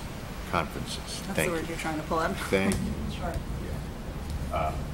So if there are any questions or comments that you'd like to make. Do you want to touch upon the needs improvement? Because there was a... Yeah, again, yeah, so in my comments there on some of the things, so like the needs improvement area, and Dr. Provost, you know, it said that when the district review self-assessment was done, it identified assessment as an area for improvement, and Dr. Provost believes that the district can improve in its practice by identifying common assessments, by grading subject, and adopting consistent practices for communicating the results with the caregivers. And so that would be an area of growth for the district in the future. And so although I won't be part of the evaluation team next year, I would imagine Dr. Provost is already starting to think about this is one of the areas that he'll be speaking to the committee about. Mr. Coppins. So I just wanted to say, and again, maybe just, I've apologized to Molly and Ed twice already, but I was sick and I could not make the subcommittee that did the review, so I just couldn't make it. So I apologize, and this is the first time I've seen it as well, even though I'm part of the subcommittee. So one of my questions, don't ask me why don't you know that already, Lonnie, but Ed, I was wondering on page 3 where it talks about Dr. Provost's goals, and those are not complete. Those are not complete. You've taken a description of that, and I'm just, I mean, you've taken a piece of it, and I was wondering if we can put in the entire goal rather than a part of the language, because I do think this is a public document, unlike teacher evaluations. Is that true? It is a public So document. people might look at it, and I think we owe it to him to give him the complete goal. So just as an example, and I think it crosses all those, but like you and I and Molly talked to him about why he needs to take his full vacation, and so he rewrote that and shared it with everybody that in order to make optimal use of my physical and psychological resources and to periodically reorientate my perspective, I will use a greater portion of my vacation days this year, ideally 100%. So just it gives, and they all go more than that. So it tells the public, and I think it shows John's accomplishments in a more wholesome manner. You look lost. Do you know what I'm referring to? Should I guess I do. I'm wondering, so you want to have that embedded in this document? Is that what you're saying? Well, I think I would like to cut and paste into page 3 rather than the abbreviated goals, the complete goals that John set forth for this year. These are, you know what I mean? I know what you mean. So when we meet again, I can clarify that. He presented his goals in September to us. He revised them and we presented. And we just had never, These aren't his revised goals. Right, these aren't his revised goals. Then somebody who doesn't have those documents could read the entire thing and know what we're evaluating him on. Right. You know what I mean? Yeah. So it's on page 3 of, is it, you're talking about page 3? Right. Yeah, the professional. BA. Okay. Items 1 through 6 are not complete. There's much more language there that John, that we rated John on and he accomplished this year. I think we owe it to him to give him the complete goal. And maybe it was a mistake, but I didn't know whether you guys discussed this and it was just a mistake or not. It's a good idea. Okay. We were going over a lot of stuff, so yeah, thank you. But if you agree, yeah, I think that it's a great idea. I think that we worked hard in that initial meeting on clarifying the goals and bringing and helping, as you say, to make it a public document so people understand why those are important. And I think that's a great comment. Thank you. Yeah. Ms. Foss? I have, I guess, a bigger picture comment question, which is the superintendent review. We were told at our retreat earlier this year, this is one of the major things this committee does. And thank you to the subcommittee for all the work you've done. I don't think right now is the time for this. Maybe it's the start of a conversation, but moving forward, I, as a committee member, would like to play a bigger role getting, and not just seeing this one time a year in August and having conversations. And it's because I think it's fair to Dr. Provost to have everybody able to give input. And what exactly that looks like, I don't know. But we were told at this retreat that our system here in Northampton is quite different from other systems across the state. And I look at this 10-page document and I have a really hard time understanding what went into these decisions. So for this part of it, I have a couple questions, and I don't want it to be taken as I'm disapproving. I'm really just trying to understand it. I think overall the ratings fit with what I would give, but I do have some specific questions. And so those are kind of two different things. One's down in the weeds a little, and one is a much bigger issue. So while we're on page 3, I'll start and I'll probably chime in again, but with the bigger picture. I don't understand why under 2, to meet achievement targets specified in goals under student learning, why there is no rating given there. What's that? I'm not sure who you're addressing. Oh, anyone. Student 2 on page 3, to meet achievement targets specified in this goal. That was the student learning one. And we were, do you want to answer that? Sure. Because the data has not been provided by the state yet. It was based on MCAS scores, which have not been produced yet. Okay, so you're... And that happens every year with the student learning goal. Is that a goal you set where you're saying your evaluation depends on how our students do on MCAS? Is that the right interpretation of that? Yeah. Okay. And then I have a few other questions on the same page. 3, to take 100% of vacation days, I don't, I think that's met, but I'm not sure how you exceed taking 100% of your vacation days, and I'm not, trying to nitpick, but I think I would call that met. Well, he said He that took one. He had 10, He took and then one he took one extra. But He gave 110%, just like he does every day in every aspect. Every aspect of it. I'll just keep going with my questions. So 4, to revise the code of conduct with a substantial completion by June. I I don't care if this is left as met, but I do want to leave this meeting with the understanding that it has a long way to go. So however we want to interpret substantial completion is fine with me, but personally I think it has significant progress, but I just want to leave the meeting realizing we have a ways to go. And I'm curious to hear more about 5 because I think it's super important, and I haven't heard much about it this year, to engage educators in discussion of standards-based grading. What are we doing and where are we headed? So we have a PLC on standards-based grading. It's led by Dr. Cheevers, meets on approximately a monthly basis. So we've had more or less 10 meetings over the course of the past year. We are using a book, I believe it's called Pathways to Standards-Based Grading or something like that, where they talk about different stations on the way to getting to standards-based grading.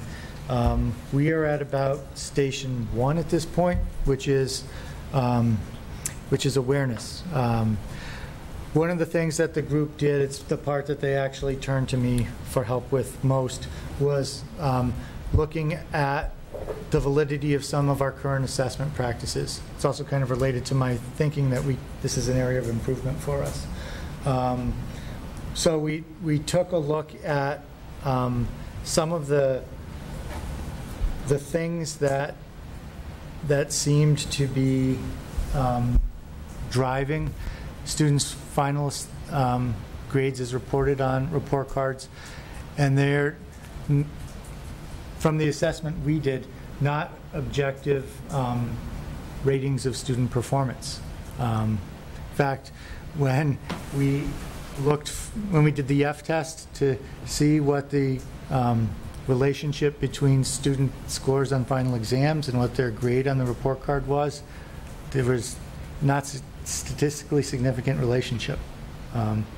What there was a statistically significant relationship to were things like students' socioeconomic group, students' disability status, students' LEP status.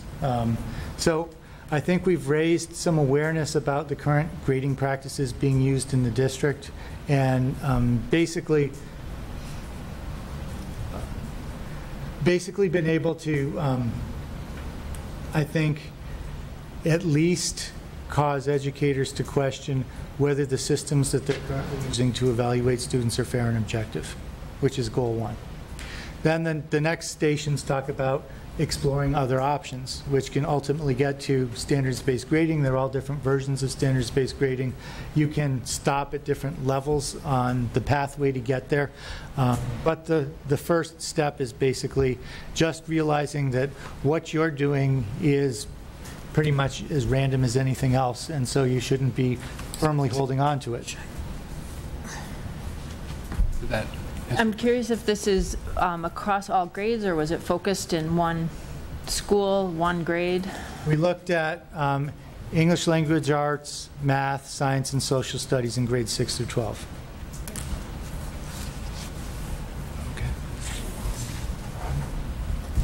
Okay. Are you all set? On that page, yeah, I'll let other people chime in. Okay. I think you can continue.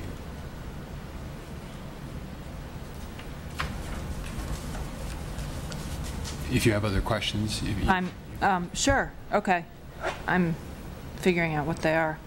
I guess I'd like to understand from the committee, it's page 5, and partly just so I understand this, again, I think this is something we all should have some ownership on. 2B, human resources management and development. Implement a cohesive approach to recruiting, hiring, induction, development, and career growth that promotes high quality and effective practice.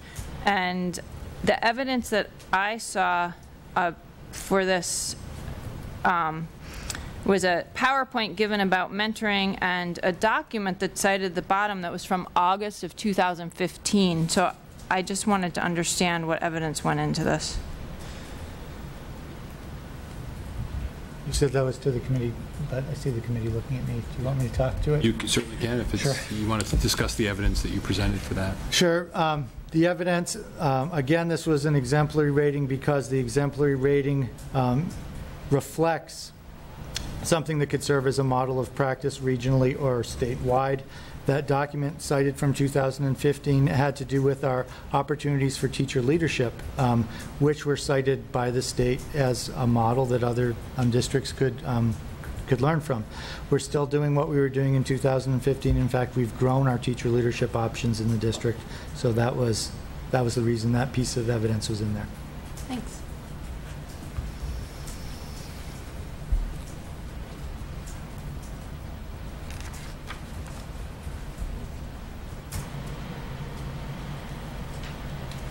So I feel like just so I don't track again, I feel like I need to make a motion.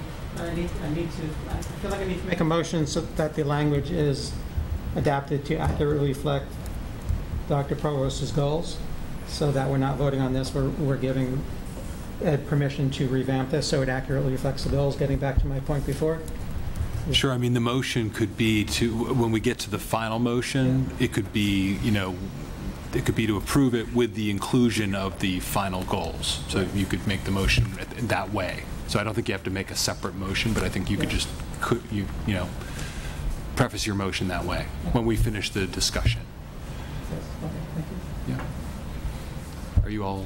I'm done just understanding what was here. And so, like I said, for this discussion, I wanted to understand what I'm voting on, and I feel like I do, so thank you. Okay. And I also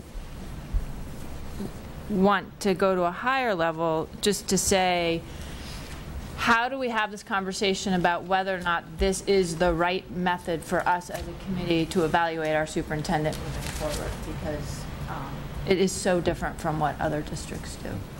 Okay. Well, I think that would be something we would have to take up at another meeting, not as part of this meeting, because that wasn't really what we advertised that we'd be talking about tonight. So we'll try to find some space to do that between now and then. So, okay. So, any other questions about the superintendent evaluation? So, do you think that we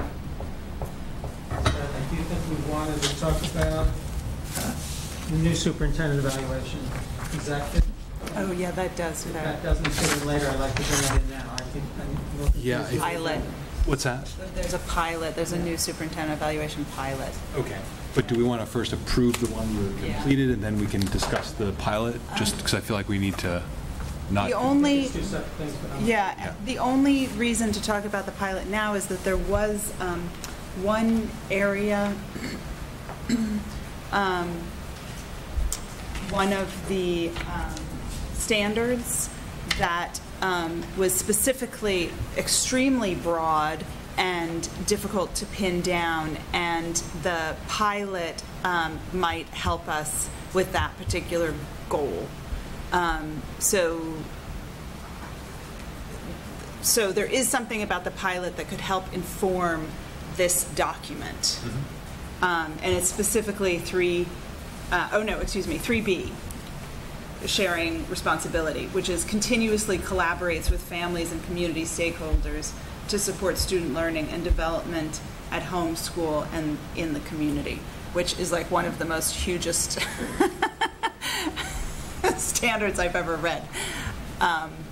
So I don't know if we actually want to, we had spent a long time during the evaluation process talking about that and how he could improve that and how he could prove that he's meeting that. Okay. So I think that pilot had more guidance on it. Okay. And again, we can talk about the pilot once, but I still feel like we need to complete the evaluation process, and then we can talk about what could come next. So, yes. If you'll forgive me. So when I sit here and look at this form, just like when I look at my own evaluation form, it always makes me remember, Bitzer said, Thomas Gradgrind, your definition of a horse. Quadruped, graminivorous, 40 teeth, namely 24 grinders, 4 eye teeth, and 12 incisive. Sheds coat in the spring. In marshy country, sheds hoofs too. Hoofs hard, but requiring to be shod with iron. Age known by marks in mouth. Thus and much more, Bitzer. Now, girl number 20, said Mr. Gradgrind, you know what a horse is. And I feel when I look at this document, and I just want to say this because this will be the last time that I sit at this table, and when we are evaluating you, which is one of our statutory responsibilities, I have been impressed by your leadership, by your deep thinking about education and about its connection to the humanity of each individual within the district. I've worked with you closely over dozens of hours in negotiations and in other contexts, and you are prepared, you're thoughtful, and you always challenge yourself to be better. So I want to thank the team for the thoughtful evaluation that you've given. I'm sure that the superintendent is as we've seen, instrumental in assigning those needs improvements, because that's his character, which is to look for places where the district can be better, and when he receives evaluation, as he did in the comprehensive district review, to take those things seriously. But overall, I just want to thank you for the service that you provided to the district in the 5 years since we selected you as our superintendent, and I look forward to your service continuing, and my children and the children of our community will certainly benefit from having you here. So, Mr. Kaufman, did you want to make a motion?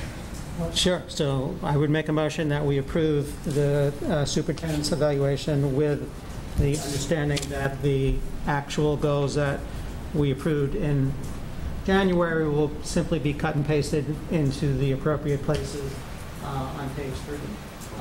And that we will continue, I don't know if this part, we will continue this discussion. I don't want to end this discussion because we have these documents and other stuff. So if that's part of my motion, we will continue on this topic before going on to the next agenda item.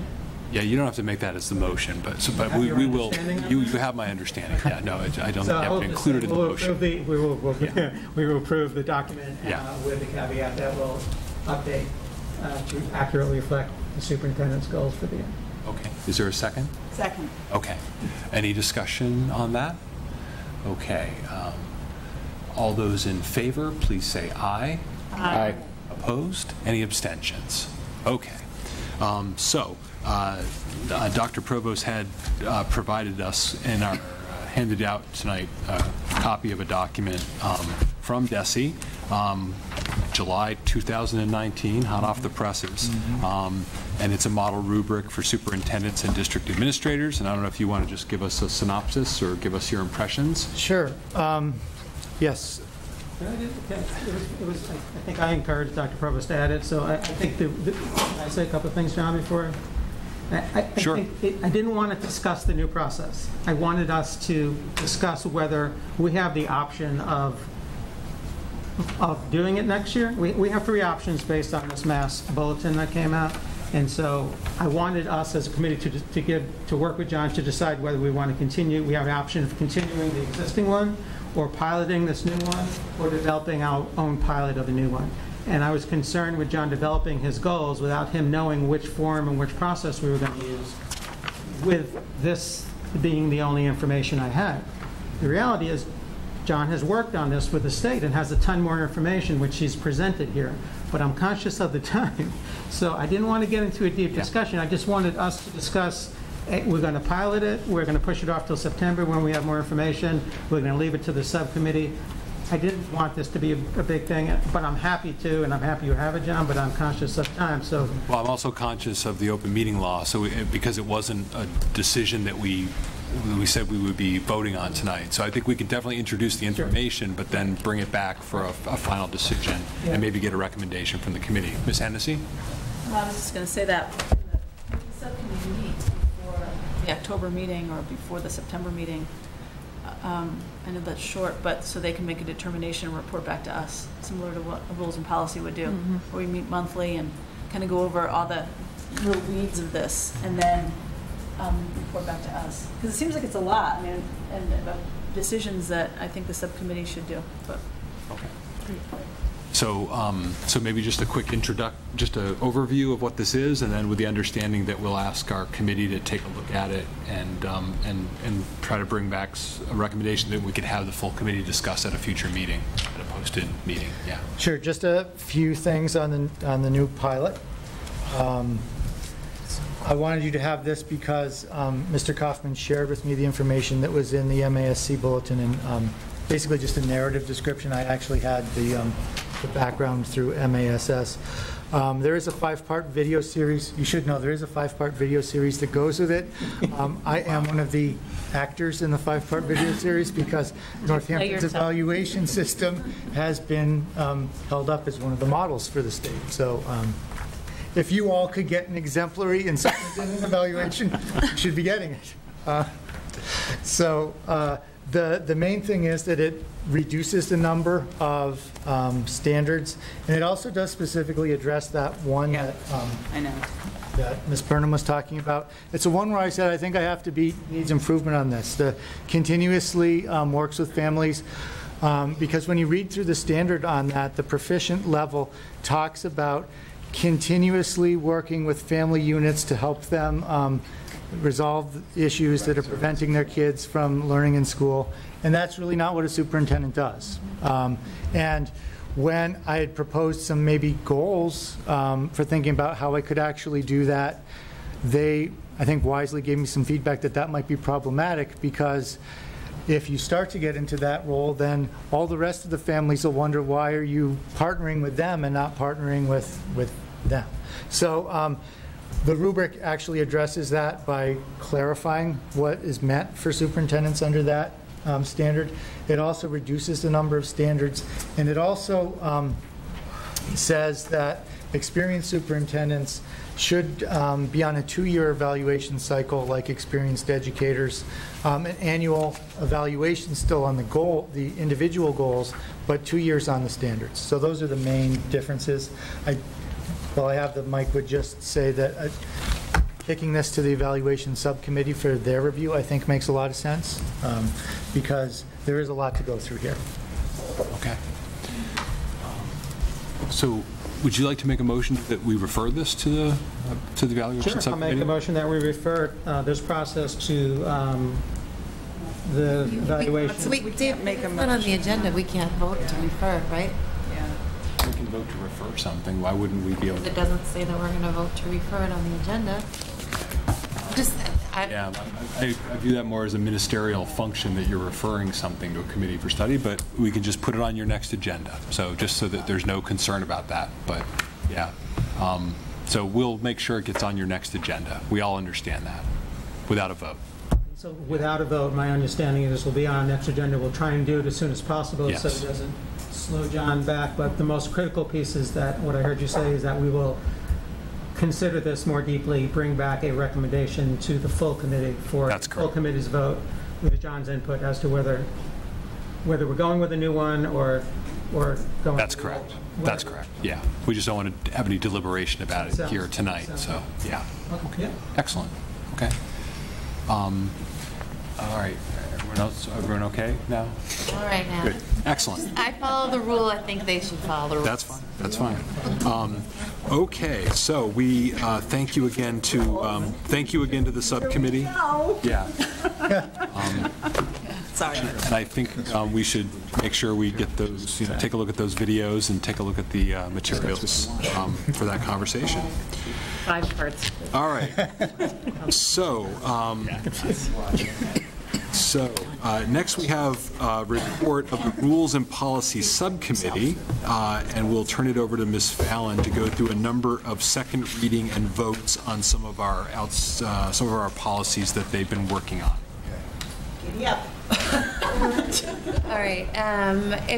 First off, we have policy IJNDB, technology and acceptable use. It is a second reading that we'll be voting on. If you recall, student Noah Cassis had proposed a revision to this policy, worked with the IT department and administrators to establish that there is an appropriate procedure to protect student data privacy. And so the changes we made, you guys have all seen, are on the second page, discussing that our schools have software and systems in place that monitor and record all internet usage, and the district will make a summary of the procedures governing the use of these softwares and systems public in clear, accessible format in the handbook on the district website. The district will intermittently monitor internet network traffic and other usage of electronic resources by tracking destination URLs of individual users. The users should Users should have no expectation of privacy when browsing the web, sending or receiving email, or using other electronic school resources. The district does provide email accounts for the purpose of school-related communication. And we also added in language replacing the school department with the Northampton Public Schools, and stating that the rules and regulations would be set forth in the student handbook. Yeah, we're back to this thing where we have some duplicated language here that's not intended to be duplicated. Yeah, so can we, I'd like to move to approve the policy as amended, Second, and then we have amendments. I will offer the amendment, which is, so that paragraph, which begins on the bottom of page 1 and goes through the top, it's the first paragraph of page 2. We have the part that is not highlighted is then repeated in the part that is highlighted, and then is repeated, begins to be repeated again with the last sentence of the part that is highlighted.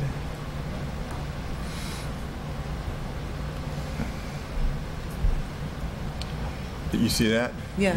See that? Yep. So my motion is to delete the part that's not highlighted at the beginning. Sorry, on page 1 where it reads our schools. Yeah, our Delete schools have from some. there. Yep. Delete that through to Communication. through communication, and then we will have remaining. Our schools have software and systems in place that monitor and record all internet usage. The district will make a summary of the procedures governing the use of these softwares and systems public in clear, accessible format in the handbook, and I will add and on the district website. The district will intermittently monitor internet network traffic and other usage of electronic resources, for instance by tracking destination URLs of individual users. Users should have no expectation of privacy when browsing the web, sending or receiving email, or using other electronic school resources. Period. And then, yeah, so we'll leave that in because we'll put it in the email accounts will stay there. Okay. Is there a second? Okay. So there's been an amendment to the main motion. Any discussion on the amendment? Will there be a period at the end? And there will be a period. Yeah. So you have a question, Ms. Vaughn? I have, yeah, on the, Yeah. so where, right around where it says handbook, does it make sense to remove the comma after format? So clear, accessible format in the handbook. No, because it's going to be both in a clear, accessible format in the handbook and on the district website. Yeah, I think I don't- the comma's superfluous. I don't think we want the comma there. I don't Okay. either.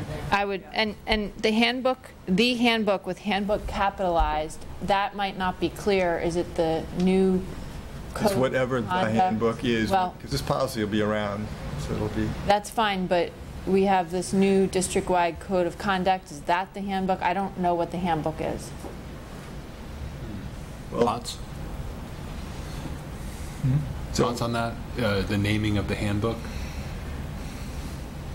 I guess it's going to be the handbook. Yeah, the title is likely to be different. It's the document that serves that function. Yeah, so we could do this, we could do a lowercase handbook because, That's right. because it could be a lowercase handbook because that is whatever that thing is. I like that. Okay. People know what that, I mean, that's a legally binding document, the handbook, the lowercase handbook. I think I'm good with that. I'm just trying to make sure I understand it. it's- Is this the same thing as the code of conduct handbook, or is it a? Yes. Thank you. I was just making sure there's not another one out there that I don't know about. Okay. So will you accept as a friendly amendment Yes. to your amendment? Lowercasing the handbook and removing the comma And adding and? and adding and.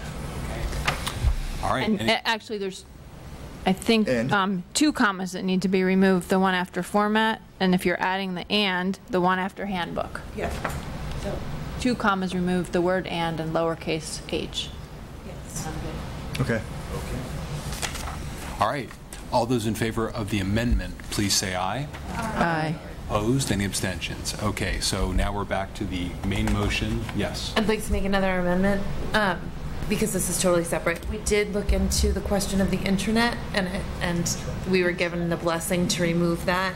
So in the second sentence of the policy, where it says, by providing intranet and internet access to staff and students, I'd like to move that we remove intranet and, so that it just reads, by providing internet access. Okay. You have to second it. Second. Thank you. Good job. So there's a motion made and seconded. I was actually with some students the other day up in Greenfield, and they were working, doing the Youth Works program, and one of them was working in an IT, and people kept using the term the intranet. They were actually working at Cooley Dick, and they were like, I think these grown-up, don't know what they're talking about. There's no such a thing as an intranet. It's the internet. But then they realized there is an intranet, but obviously it's not something that students are on, but it's what, anyway, so just funny you mentioned that, because sharing that. But anyway, story. there is an intranet. Okay, so Is there anything else? also Skynet, but we're not going to talk about that.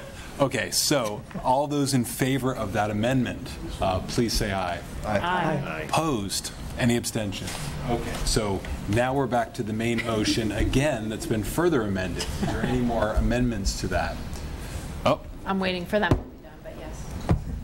I have one. If Okay. Ms. Allen's done. Okay.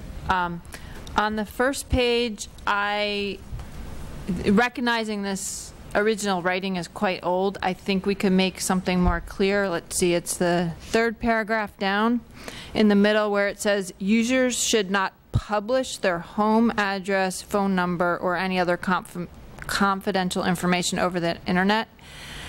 I think what students would understand better and what our intention is to say users should not share their home address, phone number, or any other confidential information over the internet. The third paragraph in the middle, to ensure personal safety. Share as opposed to publish. Yeah.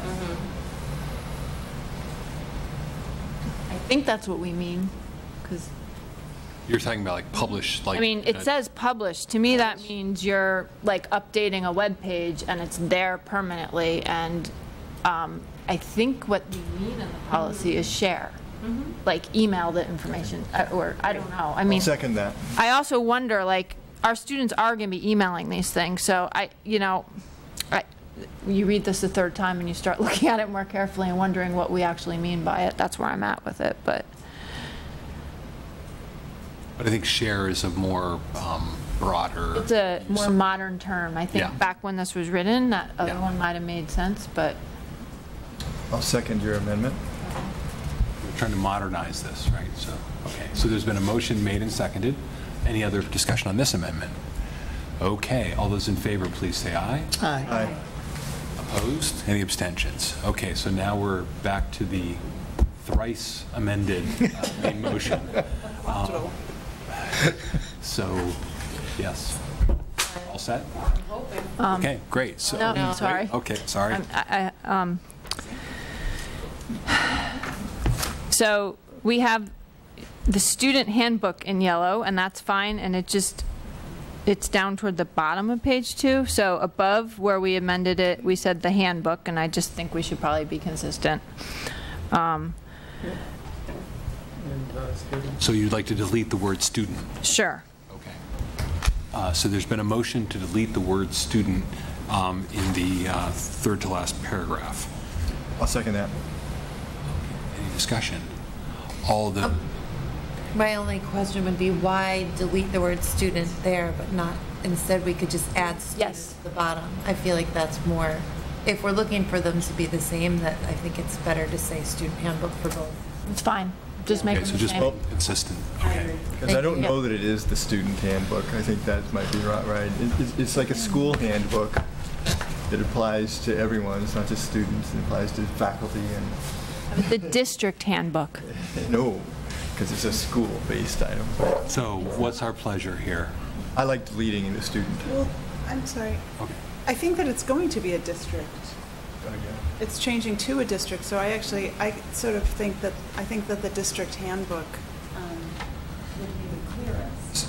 But since we don't have that yet, why don't we just say the handbook? And then Yeah, I kind of like the deleting the student myself as well. The original motion, if that's okay. you got a second already, that Yeah, okay. I'm going with what the Rules Committee Yeah. people prefer. So the motion on the table, the amendment on the table is to delete student in student handbook to make it match where we lowercase handbook up above. But if Ms. Fallon feels otherwise, I'd be happy to have it amended. You would just withdraw your amendment. I will withdraw my amendment and ask Ms. Fallon to make a new one. I really don't have the sense of the committee right now. Good I move. feel like we've got 2 votes for school handbook, 2 for handbook, 2 for district handbook, and I haven't heard from the rest of you. I'm fine with handbook. Dr. Provost. Me too. So if I can try to put my thumb on the scale here, I'll just go back to the title. It says acceptable use policy for staff and students. So I think that removing students is a better option here, because if there were to be a staff handbook, I Okay. really would love there to be a staff handbook at some day. It should be in there as well. So just handbook. So we have, can we revive the amendment then? Yeah. Okay, so the amendment that had been made and seconded was to remove student. And is there any discussion on that?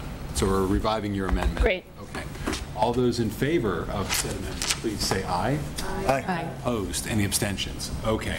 We're back to the main motion. Sorry. Okay. It's another kind of conflict in terms of the age of the original piece, and I'll start by saying I'm willing to leave it, but I want to acknowledge it and see what people think. And that is, under our users, second paragraph, it says, unethical or illegal use of school computers or use for other than legitimate educational use will be cause for disciplinary action, blah, blah, blah, blah, blah. That's fine, but I think it's in conflict with some of the expectations for now that we're sending computers home and what they're allowed to be used for over the weekend. And I just want to point out we have that conflict that we should deal with at some point. So that's not an amendment, it's just a... I don't know what to do about it, but we are allowing Chromebooks over the weekends to be used for things that are, I think, beyond educational use.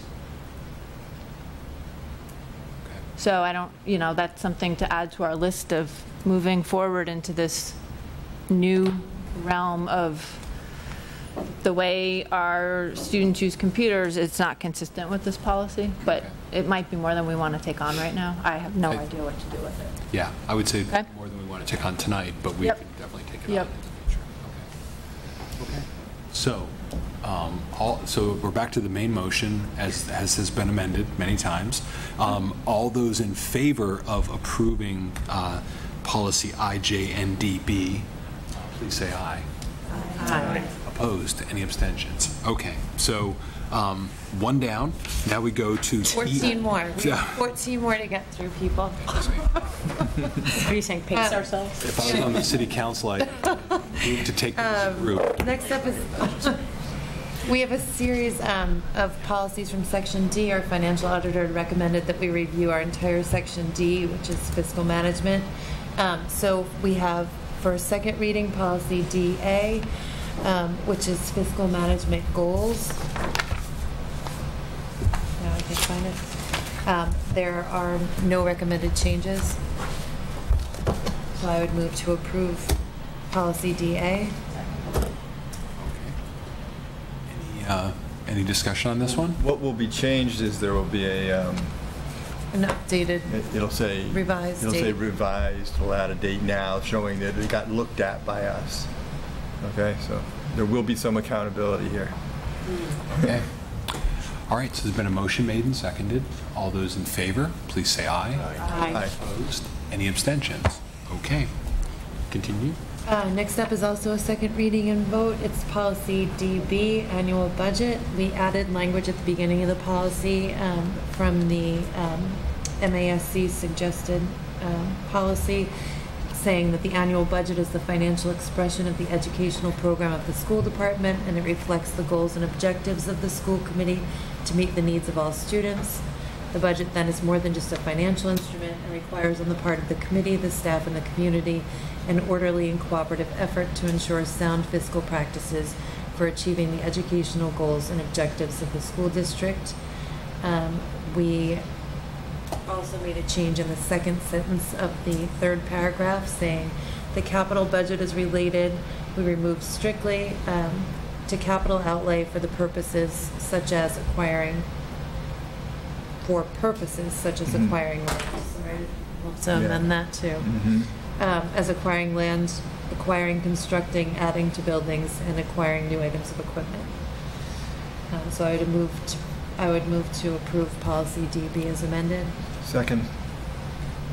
Any discussion on that one? Mr. Kaufman. This one, maybe I didn't pay as close attention to it last time, but I did want to ask Ann and Howard and Laura, this new language on top, which I like a lot, this to me could have some significant impacts on our role as a school committee and how we go about going about the budget, which I can share with you why I feel this way, but did you have any bigger, was this like a cut and paste and let's move forward, or did you have a larger discussion around this? I just want to make sure we're on this.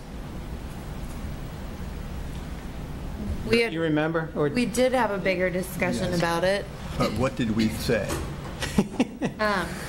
And I think we decided that it was important to us to have language about the budget essentially being a moral document, an expression of our goals for the district, and to add that in and have that it was the responsibility of the full school committee and the community and the staff to kind of work together to ensure that. Yeah, no, I like it a lot, and this was masked.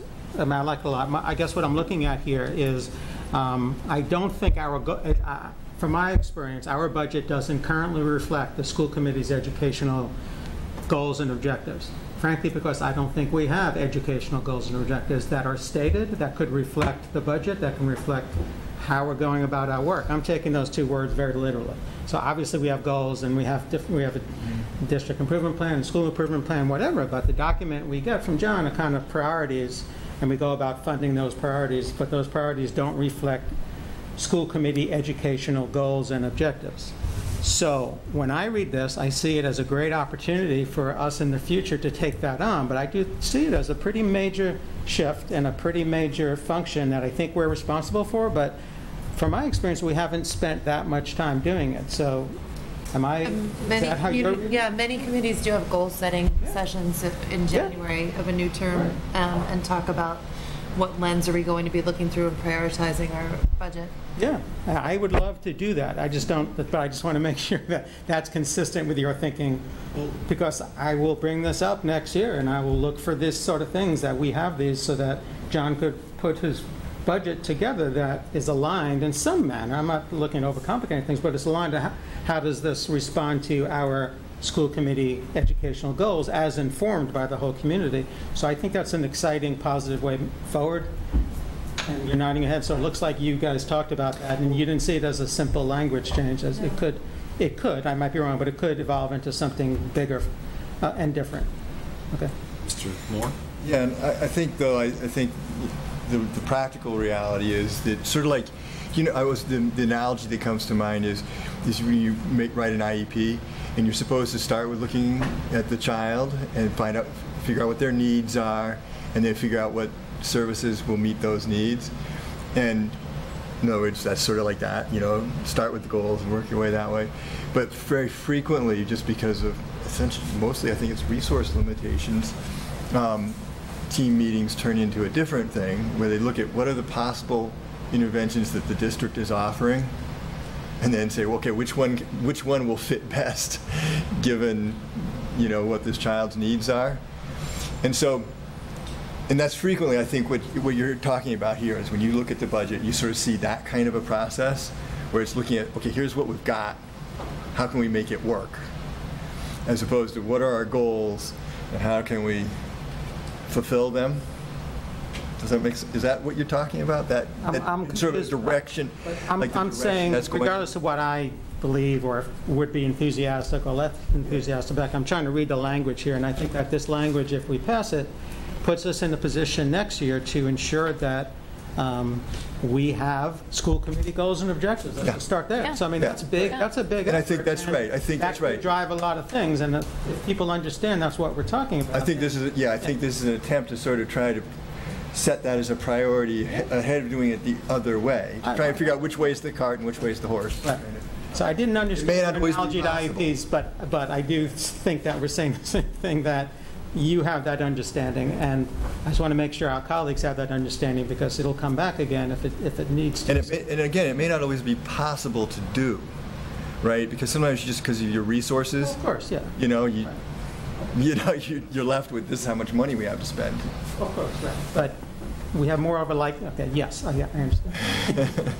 Ms. Burnham. I'm sorry, I don't mean to say this because this is one thing and the conversation is segued, but I feel like the superintendent does bring up goals, inclusion, and I feel like actually this is quite aligned with the way that we are working, and maybe it's not as laid out and clear, but I feel very much that this aligns with the budgets that the superintendent has brought to us. I just want to say that for the record. So there's been a motion made and seconded to approve this amended annual So then we budget. have this other little technical amendment in paragraph 3. Moving The capital budget is related to capital outlay for purposes, so deleting the word "the." Okay, so there's a, I'm offering that as an amendment. all those in favor of eliminating the extraneous "the," please say aye. Aye. Opposed? Any abstentions? Okay, back to the main motion. All those in favor of approving policy DB, please say aye. Aye. Opposed? Any abstentions? Okay, so we're on to DBD. Yeah. Can I ask just a clarifying question Sure. about this? So for this sentence, continuing it, about capital outlay and acquiring new items of equipment, how do we define equipment? I'm sure there's a definition. I'm just curious what it is. I would say that it's something that's not land or a building. I mean, is it something, equipment and supplies in my world are like, if it's over $3,000, it's equipment. Do we have a definition of equipment? I don't know. Okay. I think usually, you know, when in my experience in a college setting, we talk about equipment and supplies, and that's what makes something capital. And I can ask you another time, but I'd like Yeah. to know the difference between those for our purposes on school committee. Okay. We typically, There's a capital threshold. yeah, we typically $10,000 and above is generally what we consider a capital item. So that's sort of a threshold. And there's things that are just considered to be core basic supplies that don't rise to that level. So we have that in there. Thanks. Yeah. Sorry, I was not getting I wasn't understanding it originally. So now DBD. Yeah, this is also reading and vote. It's DBD, budget goals and objectives. It's been substantially rewritten to read, the first priority in the development of an annual budget will be the educational welfare of the children in our schools, consistent with the interests of the taxpayers. Before voting to adopt the budget, the committee will scrutinize it thoroughly so that it may be adhered to as adopted. However, the committee recognizes that unforeseen circumstances may require transfers between accounts during a fiscal year. The superintendent will have overall responsibility for budget preparation, adhering to deadlines set forth in the city charter. Period. Wow, that was fast. So there's been a motion made and seconded. Any discussion on DBD? Mr. Cobb? So it's really a question, again, to the committee, but, you know, when we go through the budget process, my experience is that our current superintendent, who unfortunately will be here forever, is very inclusive and allows us to give our feedback on the budget back and forth. I want to make sure that any future superintendents give us that same thing. So I'm just wondering that a lot of this kind of talks about, and the previous one talks about, we'll vote on it and the superintendent will take primary responsibility. I'm wondering if you've thought about putting in some additional language that will be shared with the school committee X number of times, or a minimum of 60 days, back and forth. Some of the best practices that I think we practice now, I was just wondering if you felt like that appears somewhere else, or whether you consider that as an important aspect to it, because by leaving that out, it sounded like we're not putting into policy some of the things that I think we do very well for future leaders. I don't think that we thought about putting in specifics, other than there's a reference, the source of the city charter, which does lay out when the budget needs to be presented and voted upon and approved. But no, we hadn't thought of limiting it further. You know, I think that in defense of leaving it really open is the fact that John has actually changed that timeline each year, I think, in terms of where the point, where the input should go in, when he's collected, where he's collected input and from whom. And I think that's been really valuable in terms of you sort of do it this year. You go, oh yeah, maybe it would have been good if we knew that sooner, or maybe it wasn't so useful until a little bit later. Because, when things are sort of very amorphous, it's hard for anybody to make useful comments. But there's also a point where it's at the very end where a comment won't be able to be incorporated, right? So figuring out where those places are going to be is hard to do, and so probably don't want to put as like a rule. But on the other hand, your point is well taken, that this only sort of says, as long as the superintendent meets the deadlines and gives it to us at the end, which is defined in the city charter, we're good. Right. And we aren't good with that. That wouldn't be okay.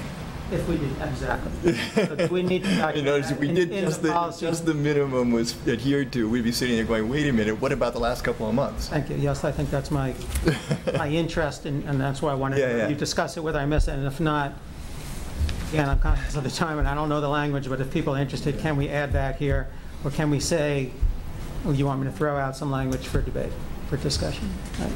Ms. Hennessy? I guess I feel like the city charter is enough of a guideline. The superintendent, regardless of who it is, puts a budget that late into the schedule of the timeline, we could reject it, and that would really go back into the superintendent's evaluation. That I think if we overprescribe, it might become actually too inflexible. Like when we did the inclusion, that was back and forth, and this year was a different timeline, frankly. So I think I'm more comfortable not prescribing it in that detail and then letting kind of the chips fall where they may, and we evaluate the superintendent as she or he is presenting the budget to us. That's my perspective. Yeah. I would like to say that there's also the opportunity for a budget and property subcommittee to call a meeting for the chair of that and to say to the superintendent, look, where are you on this process? So I think there are so many, there are a lot of different ways that we will control it, but I don't think that I would feel comfortable prescribing it very specifically in this policy. Yeah, I don't think I would ever be into specific, but I don't even know the language, but let's hear it. Well, and in the previous policy, which we just approved, the second paragraph talks about requiring on the part of the committee, the staff, the community, an orderly and cooperative effort. And that's really what we are just talking about, right? Is a orderly and cooperative effort on the part of really everybody to generate, a budget. Yeah. Ms. Busanski, did you have a comment? I'm not sure. Well, I'm kind of shifting gears a little, so I don't want to move away if Mr. Kaufman wants to discuss, or do we? I guess I'm not hearing a great deal of enthusiasm, so I don't feel like putting it in. But I would say that if anyone else has any input, please. But I mean, I think if we wanted to put in language, I think we would say that. To adopt the budget, the committee will. Okay.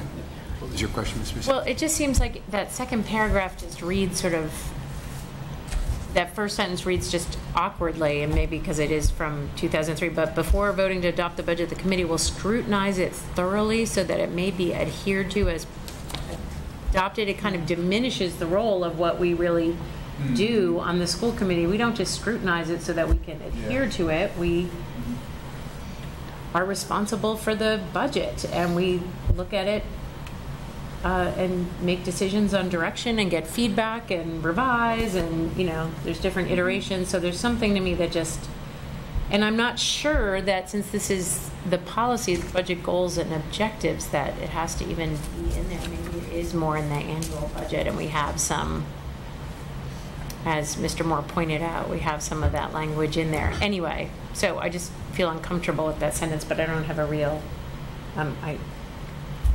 Yeah, it makes it, the way I read it is that that it's realistic, that it's like you're passing something that's actually, that you're not just passing something that can't be met, or, you know, I think that's what they were trying to say. It's sort of old style language, but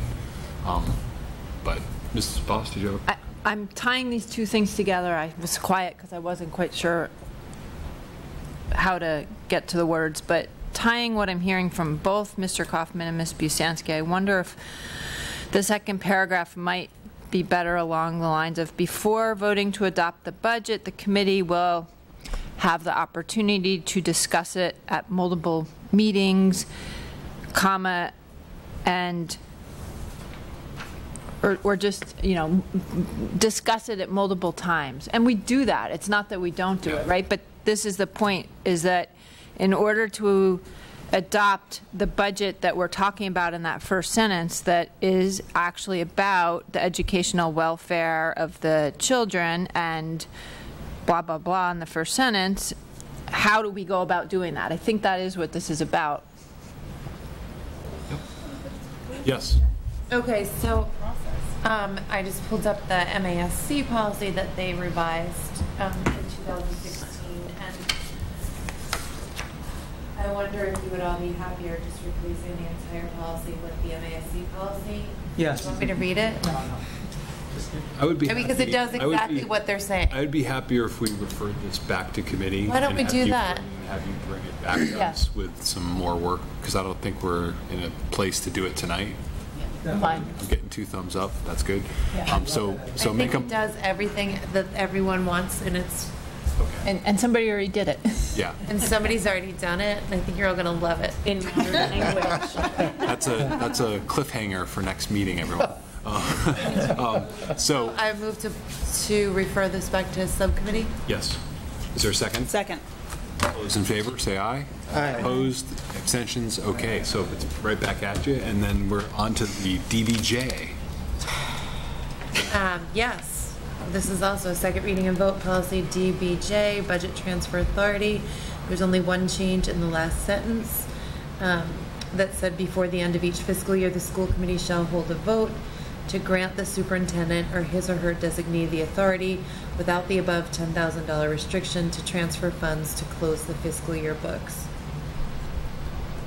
Is that a motion? Oh, I'm sorry, I move to Yeah, sure. approve policy DBJ as amended. Second. And this just aligns with our practice, basically. This is to bring it more in what we do. Yeah. Okay. Any questions about this one? All those in favor, please say aye. Aye. Opposed? Any abstentions? Okay, so DBJ is adopted, and now we're on to DD. Policy DD is also a second reading and vote, funding proposals and applications. I know there was much commentary last month. So the only change that we had suggested was in the third paragraph, that the superintendent will be responsible for seeking out and coordinating the development of proposals for all specially funded projects, and we eliminated "and for submitting the proposals to the committee for approval," because we had discussed the time-sensitive nature of some of these proposals. So I would move to accept policy DD as amended. Mr. Moore, is there? Oh, okay, second. Okay. Any discussion? Yes. I'm still not in favor of just the overall arching, not having any way in here for the committee to be made aware of it. In general, if it isn't time sensitive, we often, we meet at least every month. As a committee member, I'd like to be aware of it and not be in a position where there's potential resources that we should be talking about that are required. And we talked about this some at the last meeting, but it's not just financial. It could be time of people that is certainly part of our budget. And submitting the proposal to the committee for approval, I could see making that less strict, but notifying, I don't know where it was. We got an email somewhere where it said if there's some policy that we have apparently where if it's time sensitive, the superintendent can email us, and if nobody responds within 2 days, it's fine. I can't remember where I read that. When I read that, I thought that's the kind of thing I'd be comfortable with in this situation. Generally I'd like to know about it, but if it's a time and I think normally it would be good for us to approve it, but if it's time sensitive, send an email, and if you don't hear back in 2 days, go for it.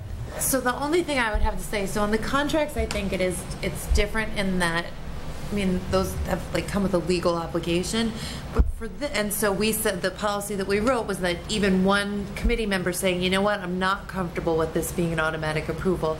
I'd like it to be put on the agenda. But I don't know that I'm as comfortable with a funding proposal potentially missing a deadline because one committee member says, you know what, I have questions, could you put this on the agenda? Do you know what I'm saying? If it's a great opportunity, one person on the committee could say, oh, I've got lots of questions, or I don't know about this, and holds up what could be a great thing for the district. I just feel like I agree with Ms. Voss and feel like there just should be some way to notify us, and maybe the 2-day, if nobody's, maybe that's not it, but we have a certain threshold at which we have to know that schools are spent, above which schools are spending money. I think there's lots of very easy ways to tell us on a very just, on a monthly basis that wouldn't be, I certainly wouldn't want us to miss out on an opportunity, but I also don't think it would, hinder anyone too much to just notify us of what, grants have been applied to this or something. Yeah, exactly. I don't. Do you typically sign all the grant applications, or yes, approve them so they do come through you? Okay. Just making sure that there wasn't grants being applied for. Yeah.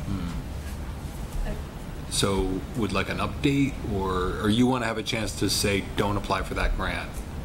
I think it's such a broad thing that it's hard to define, right? So if you're in a university, for example,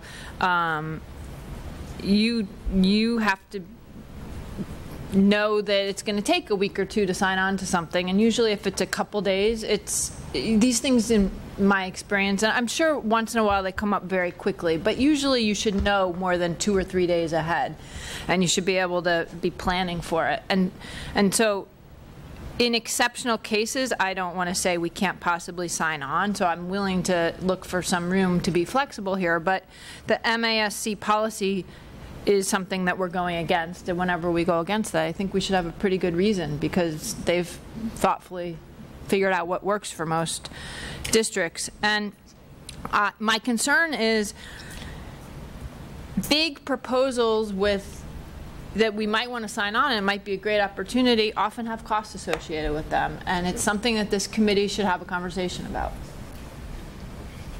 It seems like there's two places in the timeline of a proposal. There's the before you even bother writing your proposal. I'm assuming we're talking about something like a grant application or something.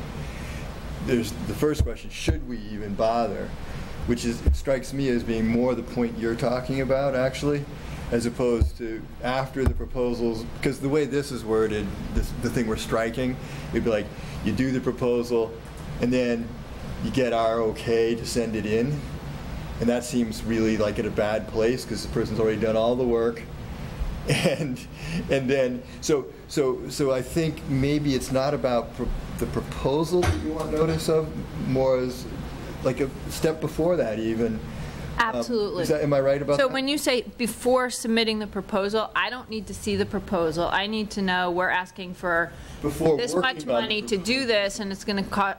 These are the people that are going to do the work, and they're not going to do this other work. I think you could interpret it different ways, and that first interpretation is what I think we should be doing. That's what you were looking at. Yeah. Some sort of notice that this is what we're thinking about making a proposal on, or making an application for. That it's at that stage that you want to go back to the example I used last time. we want to be part of the global STEM program. We're going to make this proposal on this time scale. It's going to cost this much money, and this is why we're doing it. That's all I want to know. I don't need to read the whole proposal and know every last detail, but know that that's a priority for us. But you want to know it sort of before any work gets started on making that global STEM. Well, what this says is before it's submitted, so I don't care. I don't care if we know before they start the work. Well, I mean, but it would make a difference. I mean, if what we're doing is putting the brakes on a lot of work that somebody's just done working on an application, you know, it seems like if the purpose of this is for the committee to be able to do some sort of a, you know, stop work order, it's better if we do that sooner rather than later. I mean, as Brad asked the superintendent I just have to weigh in here with what I'm concerned about as a potential chilling effect on the creativity of our staff. Yeah. Because as I read this, there are 3 types of funding sources that are included: state, federal, and special funds. This is the paragraph that applies to special funds. Most of the special funds that we get in the district are through NEF. So I'm going to be sending out a memorandum to all of my teachers saying, before you even think about applying for an MEF grant, please get the school committee's approval. I don't think that's going to go over very well. And I'm not asking for that. So Okay. that's fine. I'm not asking for that. Okay. So what would you, what's our current practice? Oh, sorry. What's our current practice been? For the NEF, Right, we don't learn So- about it till after they've been Right. awarded. so what None of it happens comes is to us. teachers, Oh, okay, that's fine. I'm just trying to, no, as no, a I was just committee, gonna say, that yeah. nobody reports out to us on what's being proposed. We have a liaison. so NEF request proposals, teachers submit them, they go to the NEF for rating. Before, as part of the rating process, the NEF checks with principals and the superintendents to make sure that it's a project that we could support if they decide to fund it. Then they notify us of the awards, and then they come to the school committee to request your acceptance of the awards. And there are school committee members right now. Howard and I both serve on the small grants committee, so we'll get them in advance, and then if we have questions, we'll raise them with either the superintendent or the person who's writing the grant. Right, but this is, and for submitting the proposal, I was just saying it doesn't come to the full committee. I understand there's a liaison on that committee, but it doesn't. Oh, no, you were Right. just asking what the process was. Right. So I was just saying there is Yeah. some feedback from the school committee on, Yeah. on the NEF grants before Which is they- fine. I think that's perfectly fine process. I'm not, Okay. you know, Yeah. I'm saying we're not following the policy as written. No, he does coordinate the development of the proposals because all of them go across his desk to make sure that they're somehow consistent with what we're doing. May I ask that this get referred back to the subcommittee? I think that the subcommittee understands. No, I think the subcommittee's perfectly happy with the policy, the way it was written. It's the Okay. full committee that's questioning. I'm fine with this policy. I might have a compromise. Can I try it? Can I offer an amendment that says, where it's crossed out, instead of saying and for submitting, et cetera, it would say, seeking out and coordinating the development of proposals for all specially funded projects, and for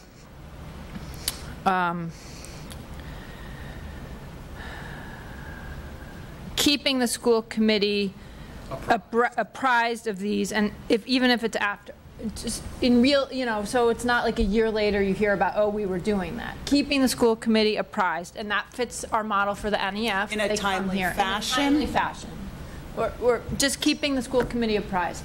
I want the school committee, I want it, and this isn't about the superintendent, this is a policy that's going to be here for a long time, right? I think he does keep us apprised. I'm not worried about this necessarily, but what you don't want to have is a policy that just, we never know what's going on because people start talking to you about, oh, that's a great project, and you think, oh, we should have known about that. So something little about keeping us up to date on these, and I didn't appreciate the difference between specially funded projects and state and federal, so thank you. But keeping us apprised would work for me. Well, it might just be a reference to the gift policy, because, I mean, the gift policy, which is what the NEF is, Sure. the gift, says that we'll do exactly that. So it might just be a matter of referring the gift policy as a reference. but it sounds like you have a very specific motion you want to make an amendment. Is that what you're saying? Sure. So you were saying that at the end My of where it says offered amendment is especially where funded the MASC verbiage is crossed out to say, and for keeping the school committee apprised of such projects. Okay. Is there a second on that? Second. Okay. Superintendent, do you have any thoughts on that? I think, as Dr. Voss said, that is part of my practice. We do it on a regular basis through the gift policy mainly. We also do it on an annual basis through the budget where we list all of the grants. So I think if you're saying through this policy you want me to continue that behavior, I'm very happy with that. Okay. Okay. So there's a motion that's been made and seconded to amend and to add that. Any other discussion on it? Any other thoughts on it? Okay. Well, I do have. Is it okay with it? Is it? I almost think it's. Do we need it? Do we need it? I don't think we need it with this current superintendent. So, but we What I'm might need it hearing for the is that we future, might need right. it for a future superintendent. Right. That's what I'm- also trying to appreciate Dr. Provost and listening to these comments and him thinking that his practice would never go against anything that we're discussing right now. That's right. And so, I think that's Since we seem- Tennessee. Did you have a comment? I was just going to say, since we seem to update this policy once every 15 years, we should try to maybe think beyond Dr. Provost's tenure. Just saying, just possibly. But I'm just not sure if your amendment, Dr. Voss, if it really gets at, I mean, what I'm concerned about is only seeing it at the time of the budget. Like, that is a concern to me, even if we've submitted it and accepted it, because so as I think others have pointed out, our budget process has gone very differently in different years. And this year, I think we started discussing it at 11 o'clock at night, and we gave less than an hour to it. So that's just a lot of information, even though it's a lot of information for us to absorb and be able to. Anyway, I'd like to be, so I don't know if just kept us apprised, if that means a future superintendent could just include it in the budget, if that would really do the trick, or maybe what Mr. Moore, I think, was starting to say was something about more like the gift policy. Well, basically, maybe we don't even do anything in this policy, and just literally the thing would be to have down here cross-reference to the gift policy. And just add that, because the gift policy is pretty detailed that way and lays all. How do you feel about that, Dr. Provost? Well, again, I think my concern was with the NEF.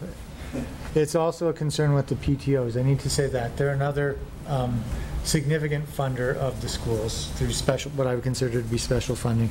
All of their gifts are covered through the gift policy, so I think the reference to the gift policy would cover most of the special funds.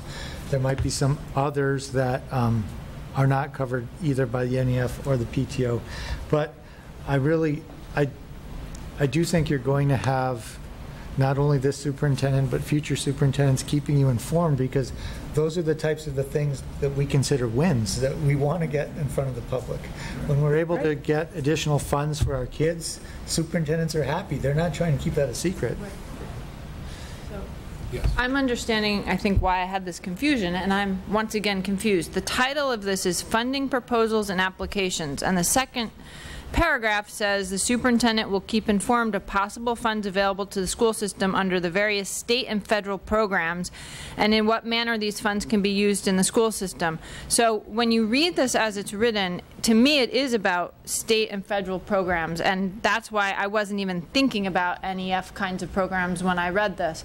And these are big grants that often have other things involved in them. So I think part of our problem is we're putting such a range of possibilities in this one little teeny policy, and maybe we should refer it back at this point. I'm just going to say, I would much rather vote. I feel like we have had this conversation at the subcommittee level, and we went through all of this, and we felt most comfortable with eliminating that sentence. Okay. So I hear your concerns, but I feel like I'd rather just have someone make a motion and take a vote. I have a little more discussion then. I mean, Okay. So I'm fine. Are you withdrawing your other amendment? I'm withdrawing my other amendment because now I'm realizing it's a much broader, I'm going back to where I was when I started with, it's a much broader policy. And NEF, I'm fine with how we operate. I don't want to put that kind of restriction on anything. These are a few $1,000s or things our teachers want to do. A federal grant where some other district comes and says, let's partner together and let's spend, you know, all of this teacher time figuring this out, and this is how much it's going to cost, and it's a bigger deal. I think that belongs as a higher level conversation. And the problem for me with this policy is apparently it covers both of these, and I feel differently about things that take real substantial resources in our district without us having a say at some point.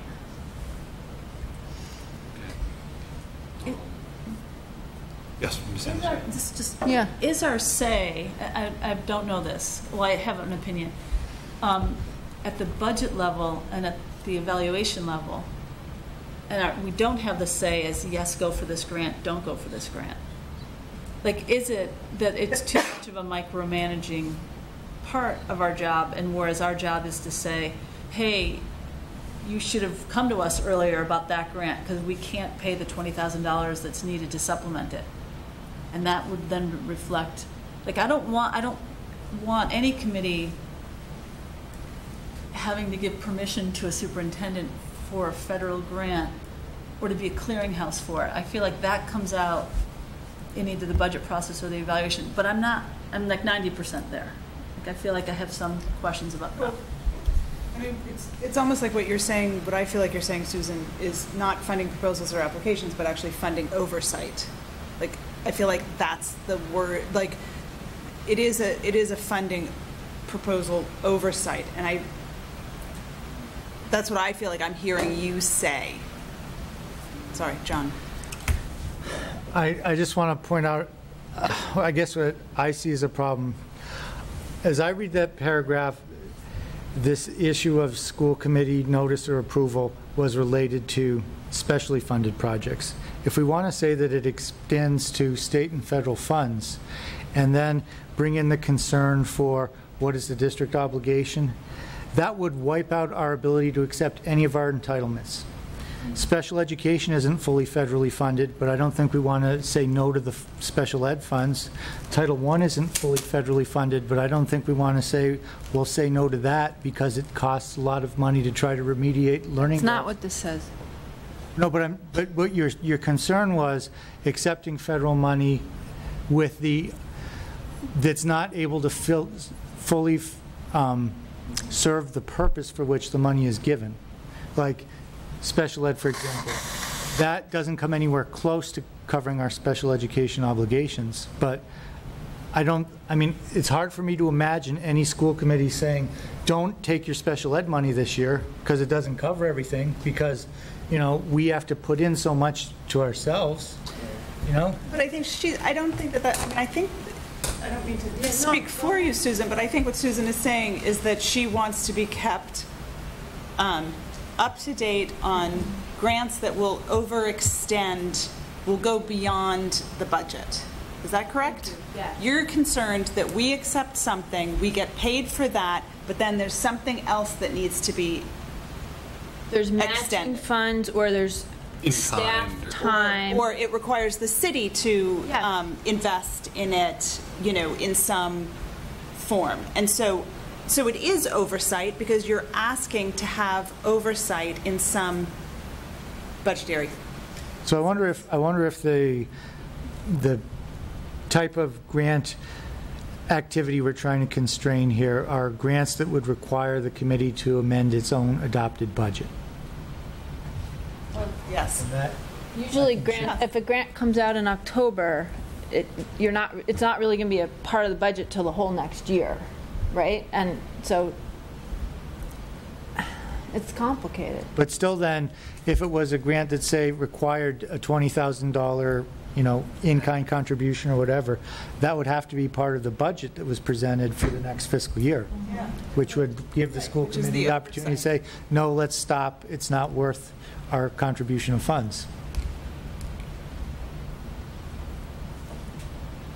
There'll always be a budget in Right. place. In Right. fact, the budget that is currently in place, probably, or if we get it the following year, whatever, there'll be a budget. Can I say that I think the reason that we took it out as a subcommittee, that sentence, despite the fact that it was the MAC's language, was that it said for submitting the proposals to the committee for approval. I think that the conversation we're having right now is very important, particularly since we don't update these that often.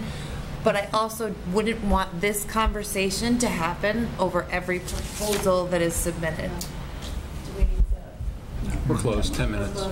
So I think that it's also a time element. So I do wonder if what I'm hearing from you and Ms. Burnham and Dr. Provost is if instead of that saying that language, because I don't think it's the proposals, just say and submit any proposals requiring unbudgeted matching funds to the committee for approval.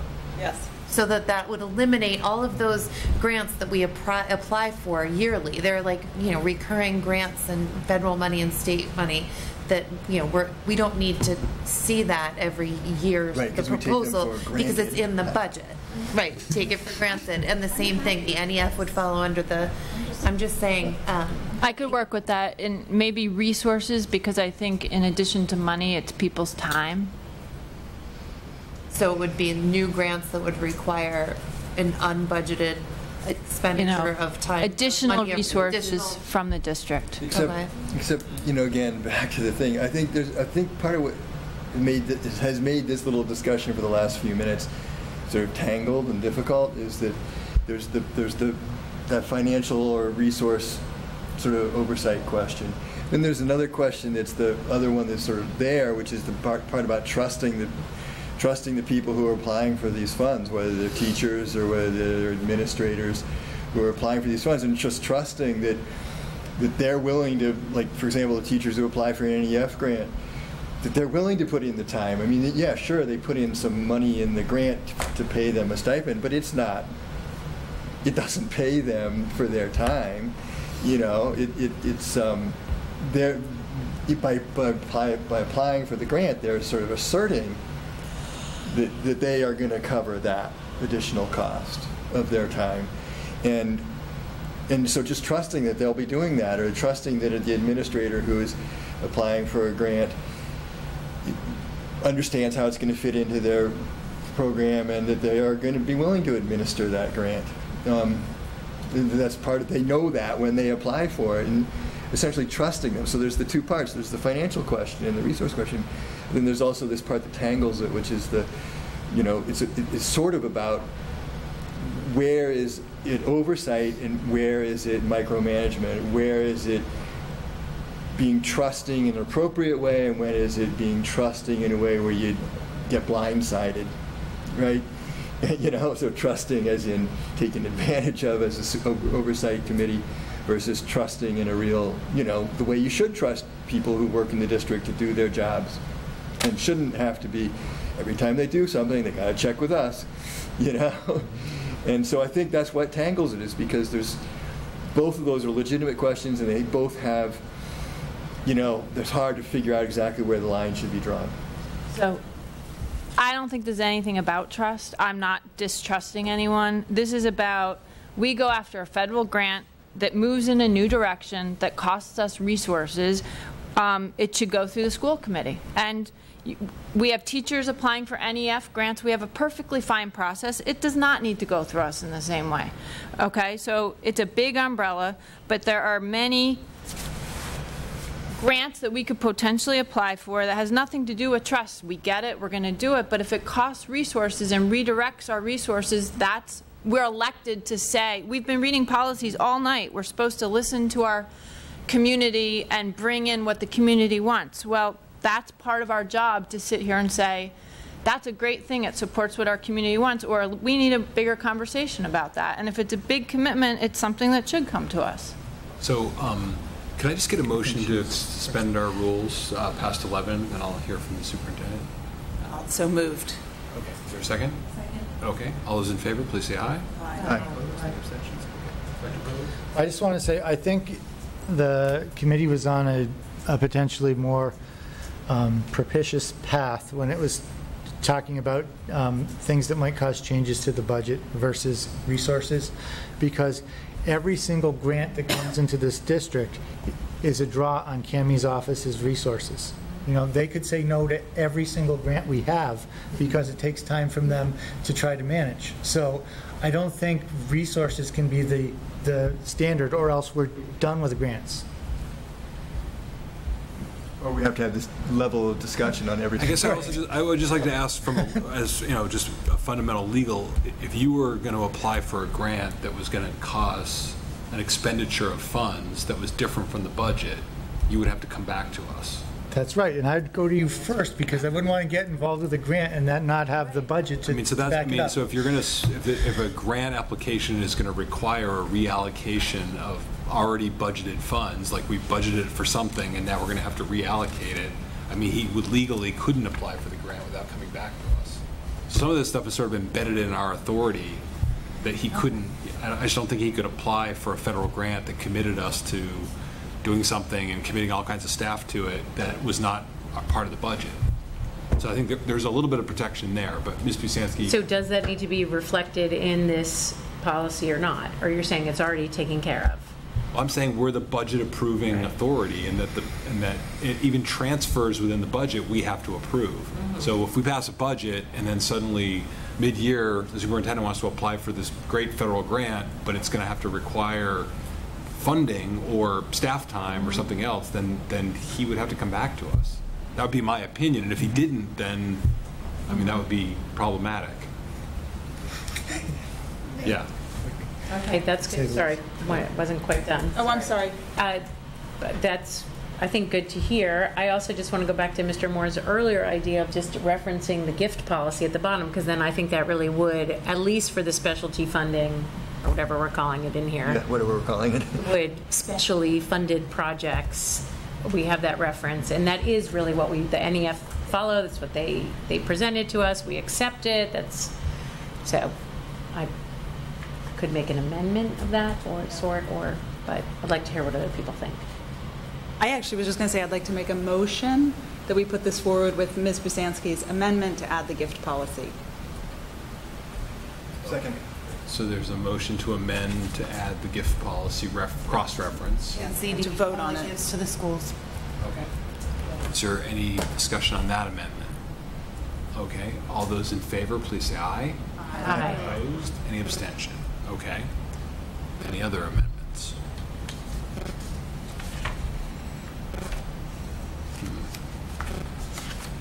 Okay. So hearing none, I would ask for a vote on the now amended main motion, which is to approve the policy as presented by the committee with the amendment. All those in favor, please say aye. Aye. Opposed? Nay. Any abstentions? Okay, so that is approved. Next item on the agenda is DH, bonded employees and officers. This is a first reading, correct? This is the last of ours that will be voted. Oh, I'm sorry, mine got kind of blended. So this is, the only thing that I would say is the adoption date is the one that will need to be updated.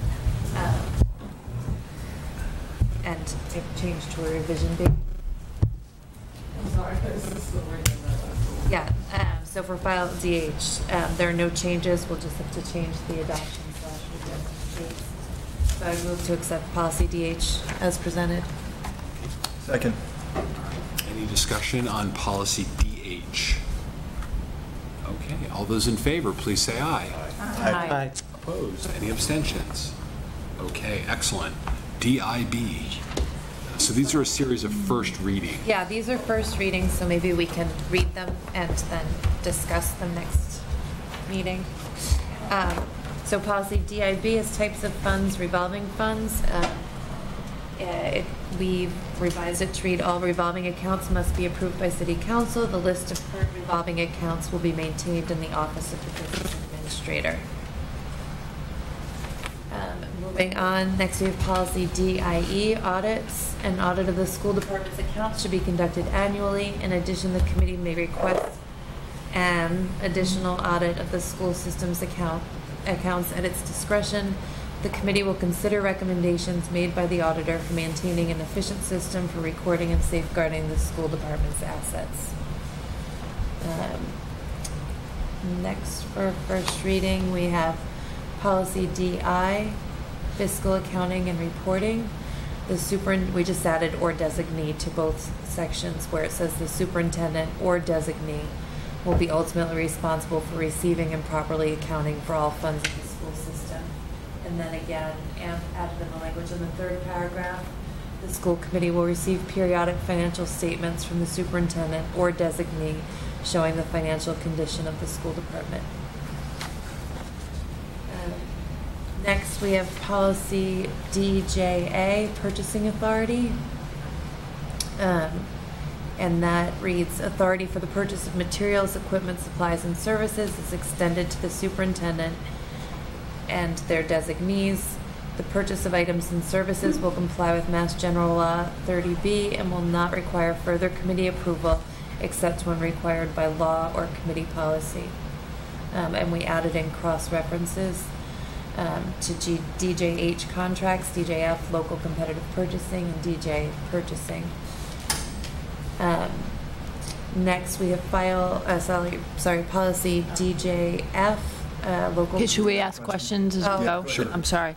So, the purchasing authority, why did we remove through the budget making process? Is that a MASC recommendation and we're removing it?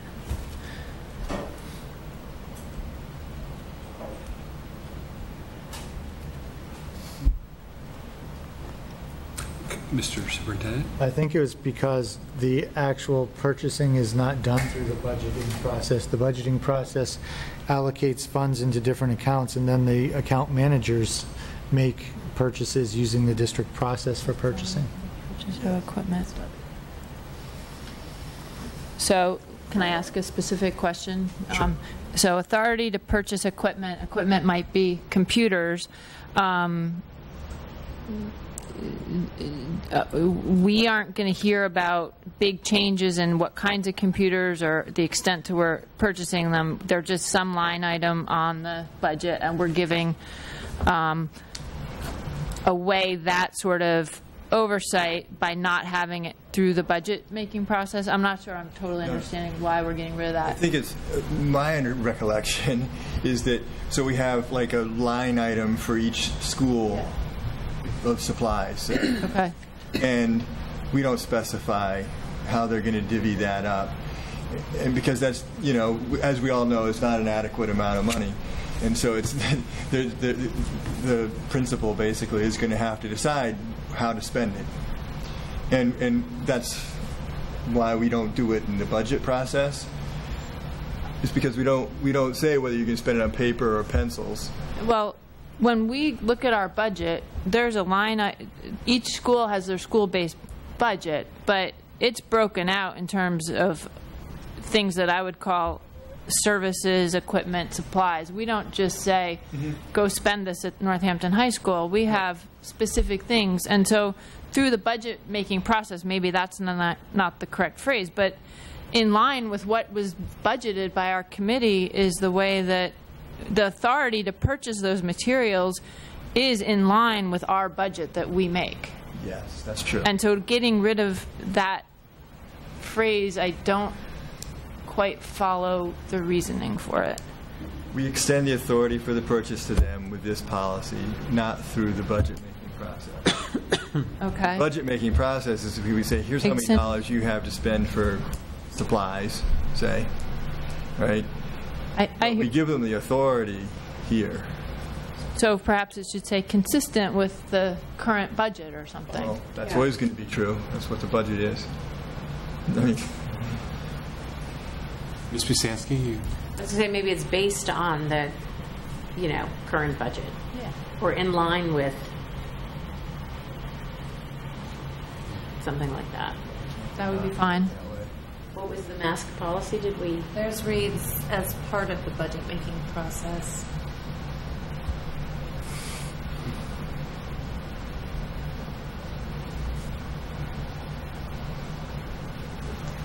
It's a first reading, so right? people have a chance to think about it more. We're not asking to... So we could make amendments next. Yes, you could, yes. Okay, that's fine. Next item. Next up, we have policy DJF. Is that where we are? Local competitive purchasing. We added a legal reference, Mass General Law 30B, and that policy just affirms that all purchases, whether by competitive bid or otherwise, shall take into consideration the quality of the articles supplied, their conformity with developed specifications, their suitability to the requirements of the educational system, and delivery terms. All other things being equal, contracts shall be awarded in purchases made from a local firm. That was just us kind of committing to the value of shop local, essentially.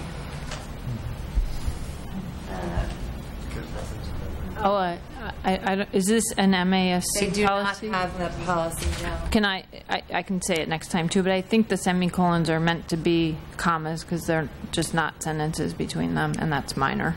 But Remind us next time, please. Sure.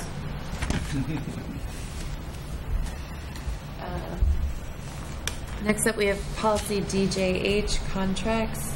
I don't think there were any changes made to that, other than to cross-reference it with the other DJ policies, DJ purchasing, DJF, local competitive purchasing, and DJA, purchasing authority.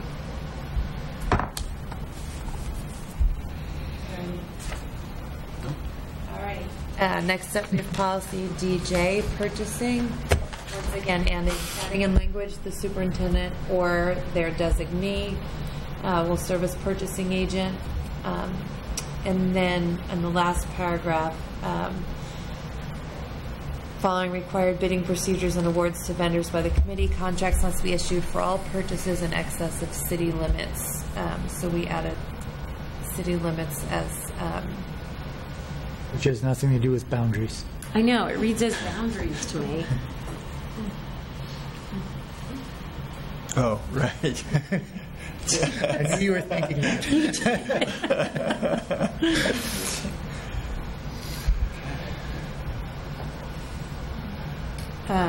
Save any amendments for next time. Go ahead. Yes, sorry. And then last we have policy DK, payment procedures,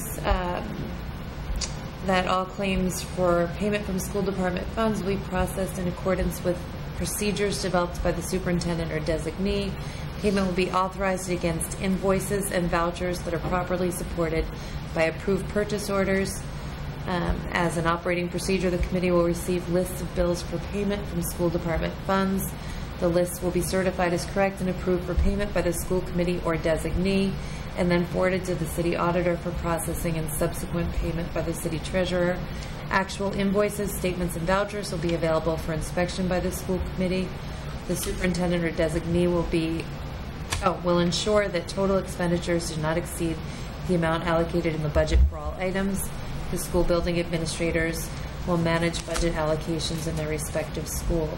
And we added as a legal reference the Municipal Modernization Act of 2016. And this now aligns with our policy. With our practice. Yes. So, in the third paragraph, I guess you could interpret the second clause differently, but where it says, ensure that total expenditures do not exceed the amount allocated in the budget for all items, I read that as saying, overall, everything lumped together, make sure you don't spend more than you have. And by crossing out the phrase, be responsible for assuring the budget allocations are observed, to me says, we're not going to pay attention to how much is in each little bin. And I think that's not okay to lose that unless you're interpreting the second phrase in a different way than I am. So I propose that we consider putting back in the superintendent or designee will, and this is what was removed, be responsible for assuring the budget allocations are observed. I mean, that's what we do. Okay, one thing is if we did that, we want to change the word observed because that's not clear what that means. So, but I understand the gist of what you're saying, so it may be a different thing than, a different verb than observed, but. The other thing is, that I think was relevant to this in the discussion was that there isn't a month that goes by that there isn't a request to amend the budget, because the budget is a guess and the amounts in each of the line items have to change throughout the course of the year. The school committee does have oversight of that. They can reject the transfer requests, and the reasons for the transfer requests are always given. But we didn't want to create the impression that a superintendent was bound to staying within the original allocations of the budget past, in some cases, 14 months prior to the execution of, the month that the superintendent is trying to operate in.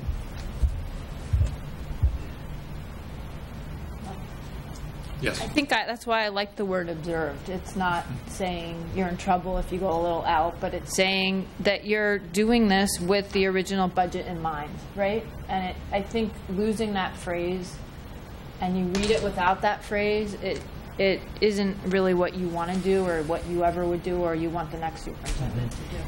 Can I feel like I'm having a flashback to this subcommittee meeting.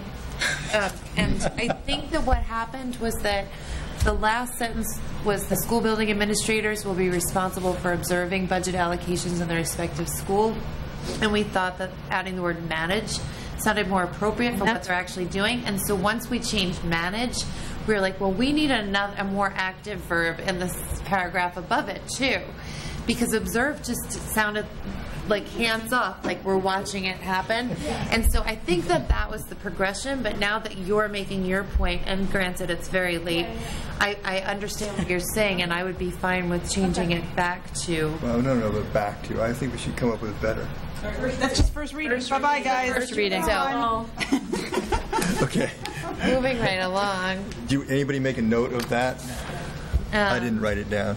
No, I'm trusting Dr. Voss to remember that. Oh, no, okay. Hopefully I'll not be ill or not here for some reason. I'll remember it. So that was section D. There are actually a couple more still lingering that we're working on in subcommittee. Okay. But next up, and I feel like this is going to be a tougher sell than it would have been 3 hours ago. So through this process, because it was recommended that we review all of these policies. Could we just make a vote? Could we just make a motion to refer these two policies to the committee for review? Sure. Yeah, that's what I'm saying. But I just want to be clear. Like, we decided this process, I know it's painful and time consuming, but we felt like it was valuable. So could we do this for section A and B? That's what we were asking, that you refer them to us so that we can do this comprehensive review. So moved. Second. Yes. Okay, there's 12 motions, and seconded 18 times. Yours. All those in favor, please say aye. Aye. Opposed? I think that's... I have one more thing on my... I feel like you guys rushed me just because I'm at the end. Oh, you're not at the end. Believe in it.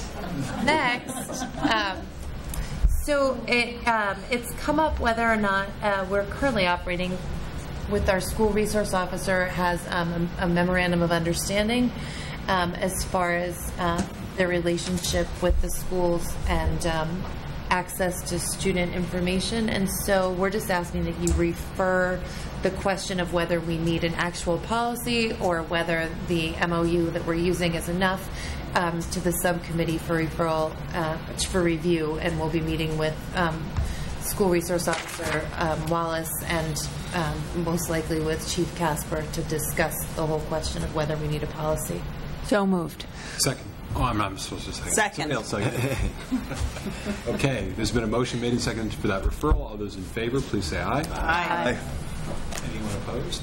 Abstentions? Great. It's been referred. Thank you so much to the committee for all your work on all these. Thank you all. Yeah. It's amazing. Business Administrator's Report. Okay, so in your packet was your business report. You had 3 warrants that were signed by your representative. I don't have any gifts from the PTO up to July. Okay. Financials are just starting underway. personnel report for June and July, although it has changed quite a bit as far as new hires. Right now, we've had 2 new hires during June and July. We've had 3 transfers and 34 separations, which includes 8 retirements that take care of the personnel, although there have been a number of people hired in the past few weeks that will be coming in the next month's report.